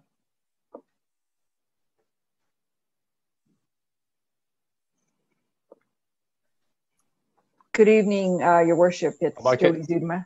Sorry. And Greg is going to join me in the direct conversations that he's had with Grand River Cab on this matter. But there was a report earlier this evening. It was 7.2.1 from Julie McKeon, the licensing administrator. It was in your package, and that was passed by council. It was an information item. And included in that was that earlier correspondence that Mr. Pratt had provided to council last month. This is the report that staff had undertaken to bring back to you. So this is the item that you've got now before you, item 10.2, is a new piece of correspondence that we've just received. But Greg can also fill you in on the details with respect to speaking with the folks at Grand River Cab. Thank you very much. All right. Greg, do you have anything else to add? Through you. Yep. Yes, through you, Your Worship. There has been some conversations between the licensing administrator and Grand River Cab and Paris Taxi as well. And we are working on a report for March with respect to the fare rates. And I do realize that the topic of where is the bylaw review for the transportation bylaw, where is it at? We are going to be providing an update on that as well. It'll be a blended report for March, just to give you some additional information. The consultations were done about a year ago with the stakeholders and the public. Any other questions or concerns? Councillor Miller? Yes, Mr. Mayor, I'd like to ask the same question I just asked. Have staff communicated with Grand River Cab regarding the fare increases? Jody? I haven't communicated directly, but I believe that, sorry, through you, Your Worship, I believe that the licensing officer has communicated with them directly. I can verify that information, but that is my understanding. All right, thank you. Councillor Miller? Mr. Mayor, I'm aware that they've discussed the licensing issue. But if you look at there's two issues. One is the fare increases. The other is the licensing issue. If you read the letter, I think I know we put it off for 2 cycles, but you can almost read the desperation there in that letter for a request for a fare increase now. And I don't know. It's just I think, I mean, if I had my druthers, I wouldn't be in the fare increase business at all. I would leave it up to the private sector to battle that out. But I'm just a little frustrated, I guess, that we're not dealing with it right away. That's all. And like I say, if staff's doing a report and we felt that they needed 2 cycles, I guess I'm expressing my frustration that 1 cycle's gone by, and I'm not sure we've made any progress on that. So I'll leave it at that. Okay, Councillor Ferrier. Through you, Mr. Mayor. I'm wondering, Councillor Miller, to Councillor Miller, I guess. He's expressing resignation about this, but does he want to make a motion or a suggestion or something of the like? I mean, well, Councillor Miller. Through to Councillor Ferrier. Yeah, I mean, I will, but I'll defer to the discussion if there is any before I raise my hand one more time. Councillor Pierce. Thank you, Mr. Mayor. Through you, I'm going to comment about this, and I guess overall, my point in this whole thing is, has COVID played a factor in this for Paris Taxi? I'm sure it has. But we also have a number of other businesses within our county and a number of businesses everywhere that have been affected by this. What I don't appreciate in the letters that we've received on this from Mr. Pratt is the fact that, and it may be just the way that I'm taking them, but I find there's been blame pointed towards the county on this, and that's very unfortunate, because I don't feel that the county has affected his business. I don't feel the county either doing something or not doing something has affected his ridership and stuff like that. So again, I as much as I agree with Councillor Miller in the fact that we need to make a decision on this, the undertone that I'm perceiving from this letter, and it may just be me, my apologies if it is, but I've noticed that when we do get things from Mr. Pratt directed towards things that he would like the county to do for his business or to help his business, it's almost as if it's directed at us. And I don't really feel that this is, the county is at fault for what is happening here. I think, as I say, it's an overall issue that's happening to a lot of businesses.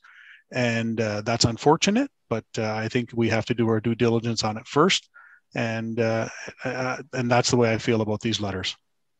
Thank you. Councillor Bell, you're first, followed by Councillor Gatward, please. Yeah, thank you, Mr. Mayor.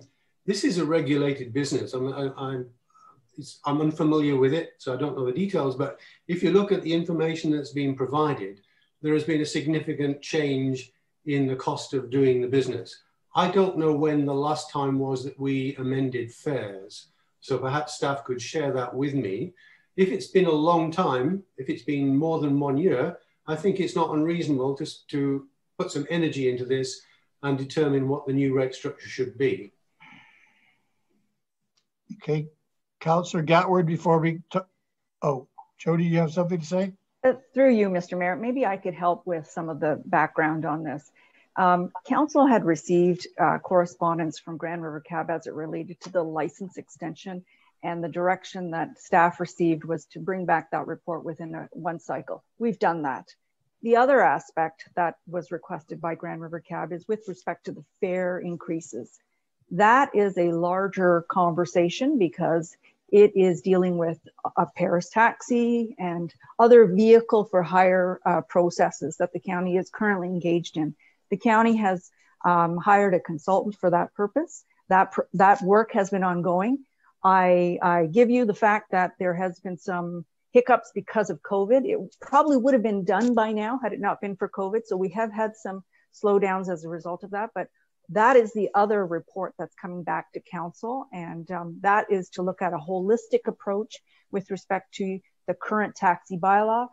It's outdated, it needs to be updated. And what staff are trying to do is prepare a vehicle for hire bylaw. So this notion of fare hikes will be addressed in that report. And with the greatest of respect, the approach has to be consistent and harmonious across the service providers throughout the county.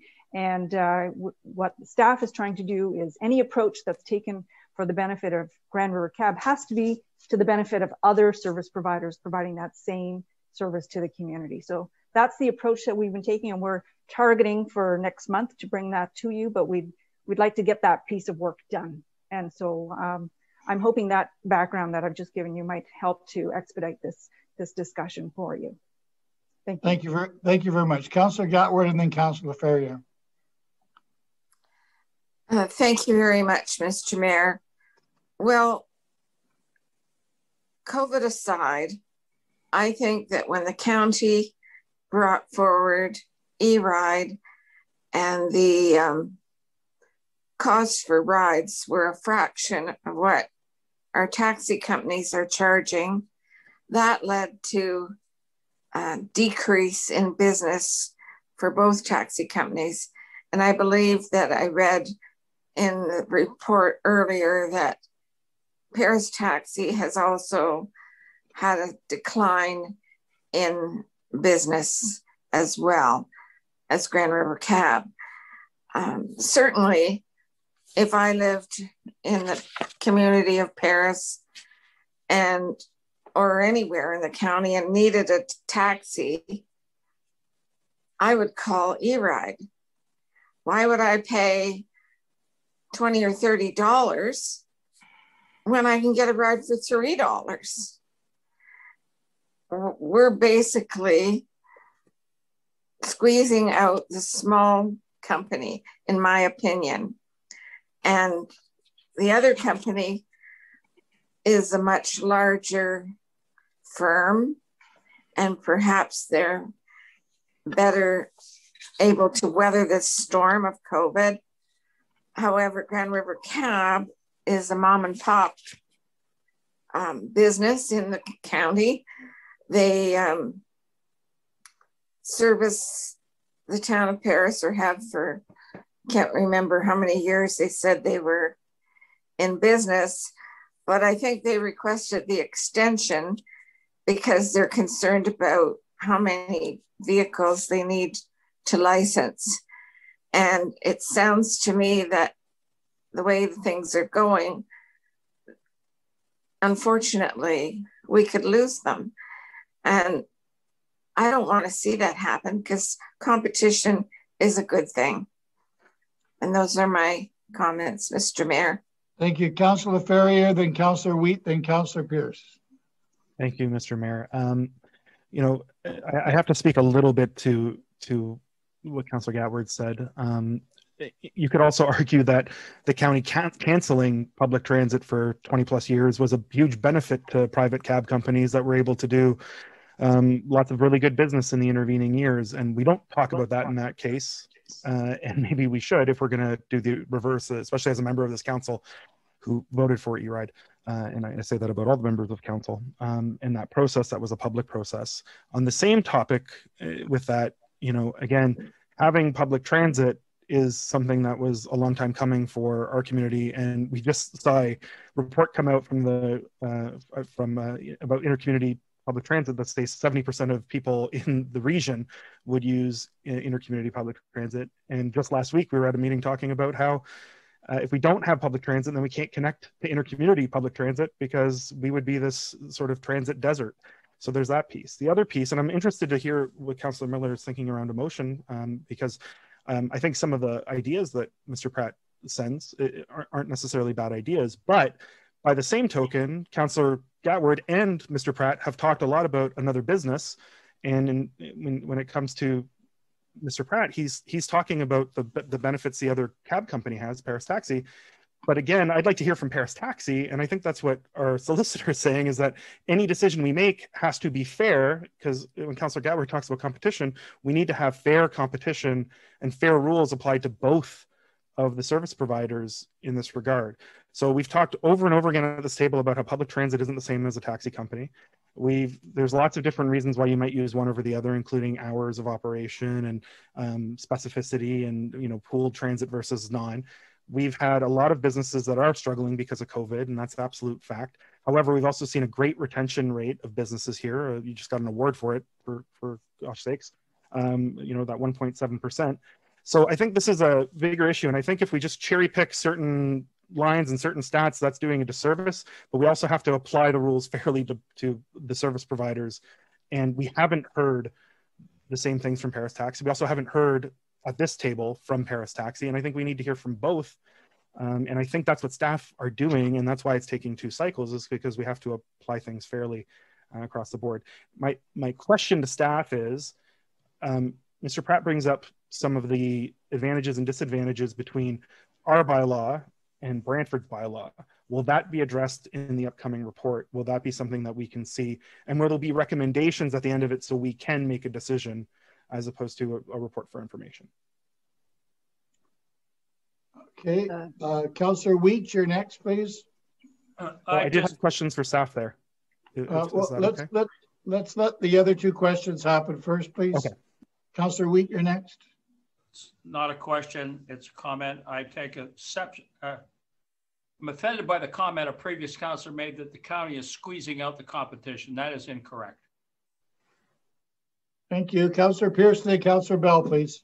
Thank you, Mr. Mayor, and mine is just a comment as well. Councillor Ferrier kind of alluded to some of it. You're comparing apples to oranges here. A taxi service is a dedicated service for 1 or 2 people that are going the same place, that are together in the same party. E-Ride is a shared transportation service. There might be the odd time that you might be by yourself in the vehicle, but that's not what the E-Ride is all about. E-Ride is about a shared transportation service where you could be with multiple people that you might have to be 3 or 4 stops before you get to your stop. It's not like a taxi service where they pick you up at your house and drop you off at your destination. That's the direct route they're taking.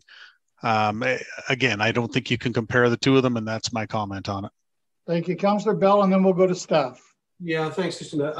I'm actually in support of what Councillor Gatwood said, insofar as we have changed the dynamic by the introduction of eRide. We said that we would look at how eRide was performing 1 year after its introduction. But I think if we're going to be fair, we should also say what's the impact been to other related businesses. And that's not just Grand River Cab, but also Paris Taxis. And I think the study that we're doing now should reflect on the impact of eRide on that sector of business. Thank you, Councillor Bell. Are there any other questions? Staff? Oh, Councillor Miller first, then we'll go to staff. Well, if staff is recording the questions coming, I got one other one, but I do want to say, I don't think this is a public transit versus private taxi debate, because there's room for both. They both serve different niches. But I will say, from my short time on the impaired driving committee, I do know that there is a direct correlation between taxi availability and impaired driving. So I certainly don't want to lose a taxi company if we can avoid it. That's my comment. My question to staff, if they're recording, is why is it 4.5 years between fare increases? I mean, every year our budget goes up. Every year we see, different departments, asking for more money and whatnot. And I'm just wondering why isn't this something that just automatically comes up at, one of our meetings in January, February? Why does it have to, why does it need to be a requested decision? So that's my question to staff at this time. Thank you. All right, who's going to speak for staff? So I can comment on the questions that I've got. So coming from Councillor, through you, Your Worship, to Councillor Laferriere, the comparison with respect to other municipalities, that is something that is being taken into account with respect to the report that's coming. What we're trying to do actually is a vehicle for hire approach, which is a little bit different than just a taxi bylaw. And that's because we've got the likes of Uber and Lyft and other companies that have now come into the market. And so there are aspects to the existing taxi bylaw that are outdated. And what we're looking to do is take the experiences of other municipalities, see what's worked and what hasn't worked, and include those provisions potentially into the new draft bylaw. So what I hope to do is to present something to you in March, which is sort of a draft of here's the template of where we're going, get some type of feedback from you to say, yeah, we like what we see, or no, we're not really on for something. We can go back and tweak that such that within a couple of months' time, we have an updated, revised vehicle for hire bylaw for you to consider. So that's in relation to Councillor Laferriere's question. The question from Councillor Miller with respect to how many years it takes between fare hikes, I can't answer that off the top of my head. My understanding is that's embedded in the bylaw itself. That might be something Greg would know more about than myself. And chances are you probably have to go back to that bylaw provision and amend it in order to have those increases. But I don't know the rationale as to why it's taken that long. Councillor Laferriere, please. Yeah, just the only part that was missed, and thank you, Mr. Mayor, and through you to Jody, and thank you for that response. The only part I really want to make sure, that report will also have input from the other cab company, correct? Correct, absolutely. Yeah, just because I think we need input from both before we can make a fair decision that affects both. So thank you. And through you, Your Worship, my understanding is the consultant that the county has hired is already done that work, that he is engaged with the stakeholders, and that information is already in a draft form. We've got the raw data. We just now need to package it in a format for you to be able to digest.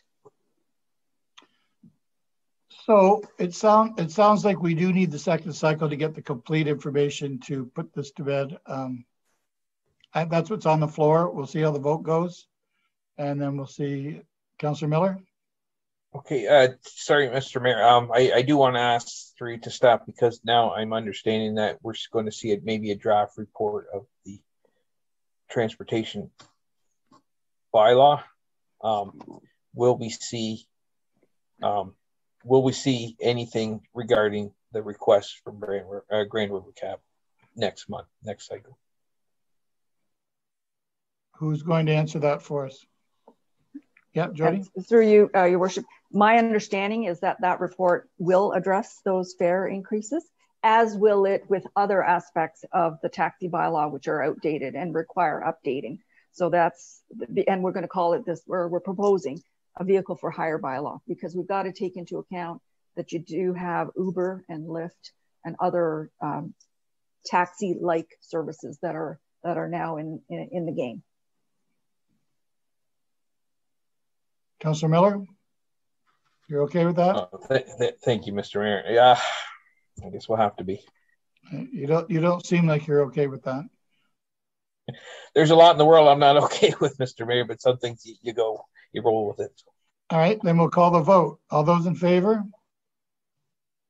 Take it to the second cycle. Anybody opposed? Opposed? Carried. Thank you. Resolutions. Oh, we have a letter of congratulations. Just looking for a motion to accept it. Councillor Chambers, do you want to speak to it? Yes. Since I am the author of the letter, I just moved that it be received. It's just congratulatory remarks to the mayor on his award from the partners in SCORE. We're all proud of you. Thank you very much. So I'll move to receive. Looking for a seconder. Councillor Pierce, all those in favor? Thank you. Thank you for the letter, Councillor Chambers. Resolutions, there are none. Councillor Gatward, you had something for new business? Did you have something? Mr. Mayor, I have something for resolutions. It came up last minute. Okay, it's not on the agenda. No, it's not. We were talking about it before you came in. I spoke to the clerk about it, and she advised me to mention it here. All right, go ahead then, Mark. Just that I'll have a notice of. I'm just making a notice of motion. It'll come to folks on council for the next council meeting around an environmental management reserve and producer pay blue box responsibility. So I'm just working with staff on some final details on that before it gets to folks' inboxes. So just serving a brief notice of motion. Thank you, Councillor Ferrier. Other business, Councillor Gatward, did you have something? You have to take yourself off mute, Councillor Gatward. Thank you, Mr. Mayor. Like a puppet show. I wanted to ask, I became aware in the last month, I guess, that we had opened up the Kingsville Hall as an ambulance station. And I'm wondering, is that going to be used as an ambulance station until we can build a new one at the property on Rest Acres, where we purchased land for a future ambulance station, the same location as the detachment? Mr. Bradley. Thank you, Your Worship. And can I get a thumbs up? You can hear me, please. I can. Thank you. Yeah, to Councillor Goward's point, we Paramedic Services Committee received a report. It was pre-COVID. I think it was late 2019, and it talked about our facilities review and the challenges we're facing with paramedic services facilities. And it identified a need for a long-term, permanent paramedic services base facility, likely located in the city of Brantford. And we were directed to work with the city of Brantford to look at, to see whether they could build us a facility and we could lease it back to them, noting we have a couple other facilities that we do that same thing. So I've been in discussions with my counterpart at the city of Brantford. They've been productive discussions, and we anticipate having something to come back to Paramedic Services Committee on the future of that base in the near future. It would be, again, likely located in the city of Brantford and hopefully built by the city. In the meantime, we do have a space crunch. So we've been dealing with that space crunch in a couple ways. We've leased a bit of additional space, and we moved some paramedic services into the vacant Cairnsville Fire Hall, which has been vacated by the Cairnsville Fire Station staff who have moved into their new fire hall just across the road. So we'll use that as long as it's available to us. It would otherwise be sitting empty. We'd be paying to heat it. The fire hall is attached to the community center, and we know that there's a new community center being projected to be built in the next few years. So we have that facility for a while, and it was advantageous space for us to use temporarily. So we'll use it as long as we can, as long as it's feasible to that, or until such time as we can move into some more permanent space through a process that's yet to be determined, hopefully in partnership with our colleagues at the city. So in terms of future ambulance space on Rest Acres Road, I think that's quite a ways off. We did acquire additional land on Rest Acres Road, but our immediate need is for a larger base facility. And again, we do visualize that would have to be located in the city, mainly because the bulk of the calls, 80% of the calls for the paramedic service are in the city. So hopefully that addresses the question. Thank you, Michael. Councillor Gatward? Yes, thank you, Mr. Mayor. And as a follow-up, and CAO Bradley mentioned as a base. So does that mean that we would not be using the current station on Henry Street? Mr. Bradley? Because they're close together. Through you, I'm not exactly sure that I completely understand the question. Our report to Paramedic Services Committee outlined the need for a new base. The Henry Street facility is a leased facility. It's leased from a private owner, and it's certainly reaching end of life. It's not adequate, and that was quite well addressed with our report back in 2019 to Paramedic Services Committee. So our anticipation, noting that this still needs some finalization, would be that we would probably be finding a new base location, a permanent base location, and winding down the relationship with Henry Street, the leased facility there. That answers my question. Thank you. Thank you. Thank you, Michael. There is no other new business. Seeing none, I'll ask for a motion to go in camera, please. Councillor Coleman. Thank you, Mr. Mayor. Moved by myself, seconded by Councillor Gatward, that the County of Brant Council convene in camera to discuss the labor relations, proposed acquisition of land, and a personal matter about an identifiable individual. And since on our addendum was a report from the CAO on vaccination clinics and municipal facilities. Thank you, Councillor Coleman. All those in favor? To maximize the use of municipal facilities to deliver COVID-19 vaccinations while seeking opportunities to maintain other community uses of these facilities where feasible and applicable. Thank you, Heather. Well done, Councillor.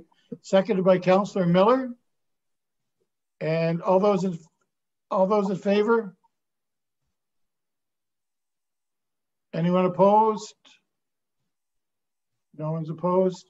Carried unanimously. Thank you. Bylaws. I think Councillor Howes has the bylaws. Thank you, Mr. Mayor. Moved by myself and seconded by Councillor Miller. The County of Brant bylaws number 16-21 to 26-21 be read a first time. All those in favor for the first reading? Opposed? Thank you. Second reading, please, Councillor Howes. Moved by myself and seconded by Councillor Miller that County of Brant bylaws 16-21 to 26-21 be read a second time and all preambles and clauses be adopted. Thank you. Are there any questions to any of the bylaws? Councillor Bell? Yeah, thank you, Mr. Mayor. I think it would be helpful for the folks who live on the south end of Paris that were involved a couple of weeks ago in the discussion around the Lausanne zoning bylaw application to understand what bylaw 2121 really means. And perhaps planning staff could just give a quick summary of what it actually means. So that it's got nothing to do, in my understanding, with the application that came forward as a zoning bylaw amendment, but for the sake of clarity, it would be useful to share that. Thank you. You want to speak to that? Pam? Oh, Matt? Yep, I can speak to that. So through the mayor, maybe I'll just take a second here and just share my screen. So someone just let me know when you can see that, please. Not yet. There we go. Yep. Okay. So a couple weeks ago at council, we had an information report that was brought to you speaking to blocks 97, 98, and 99. What's before you tonight is a part lot control application on block 100 and 101. This is to establish lots on an already registered block. These are mostly built townhouses already.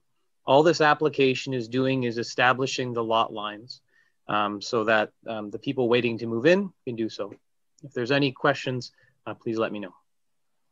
Thank you. Councillor Bell, does that satisfy you? That's very good. Thank you, Matt. Thank you very much.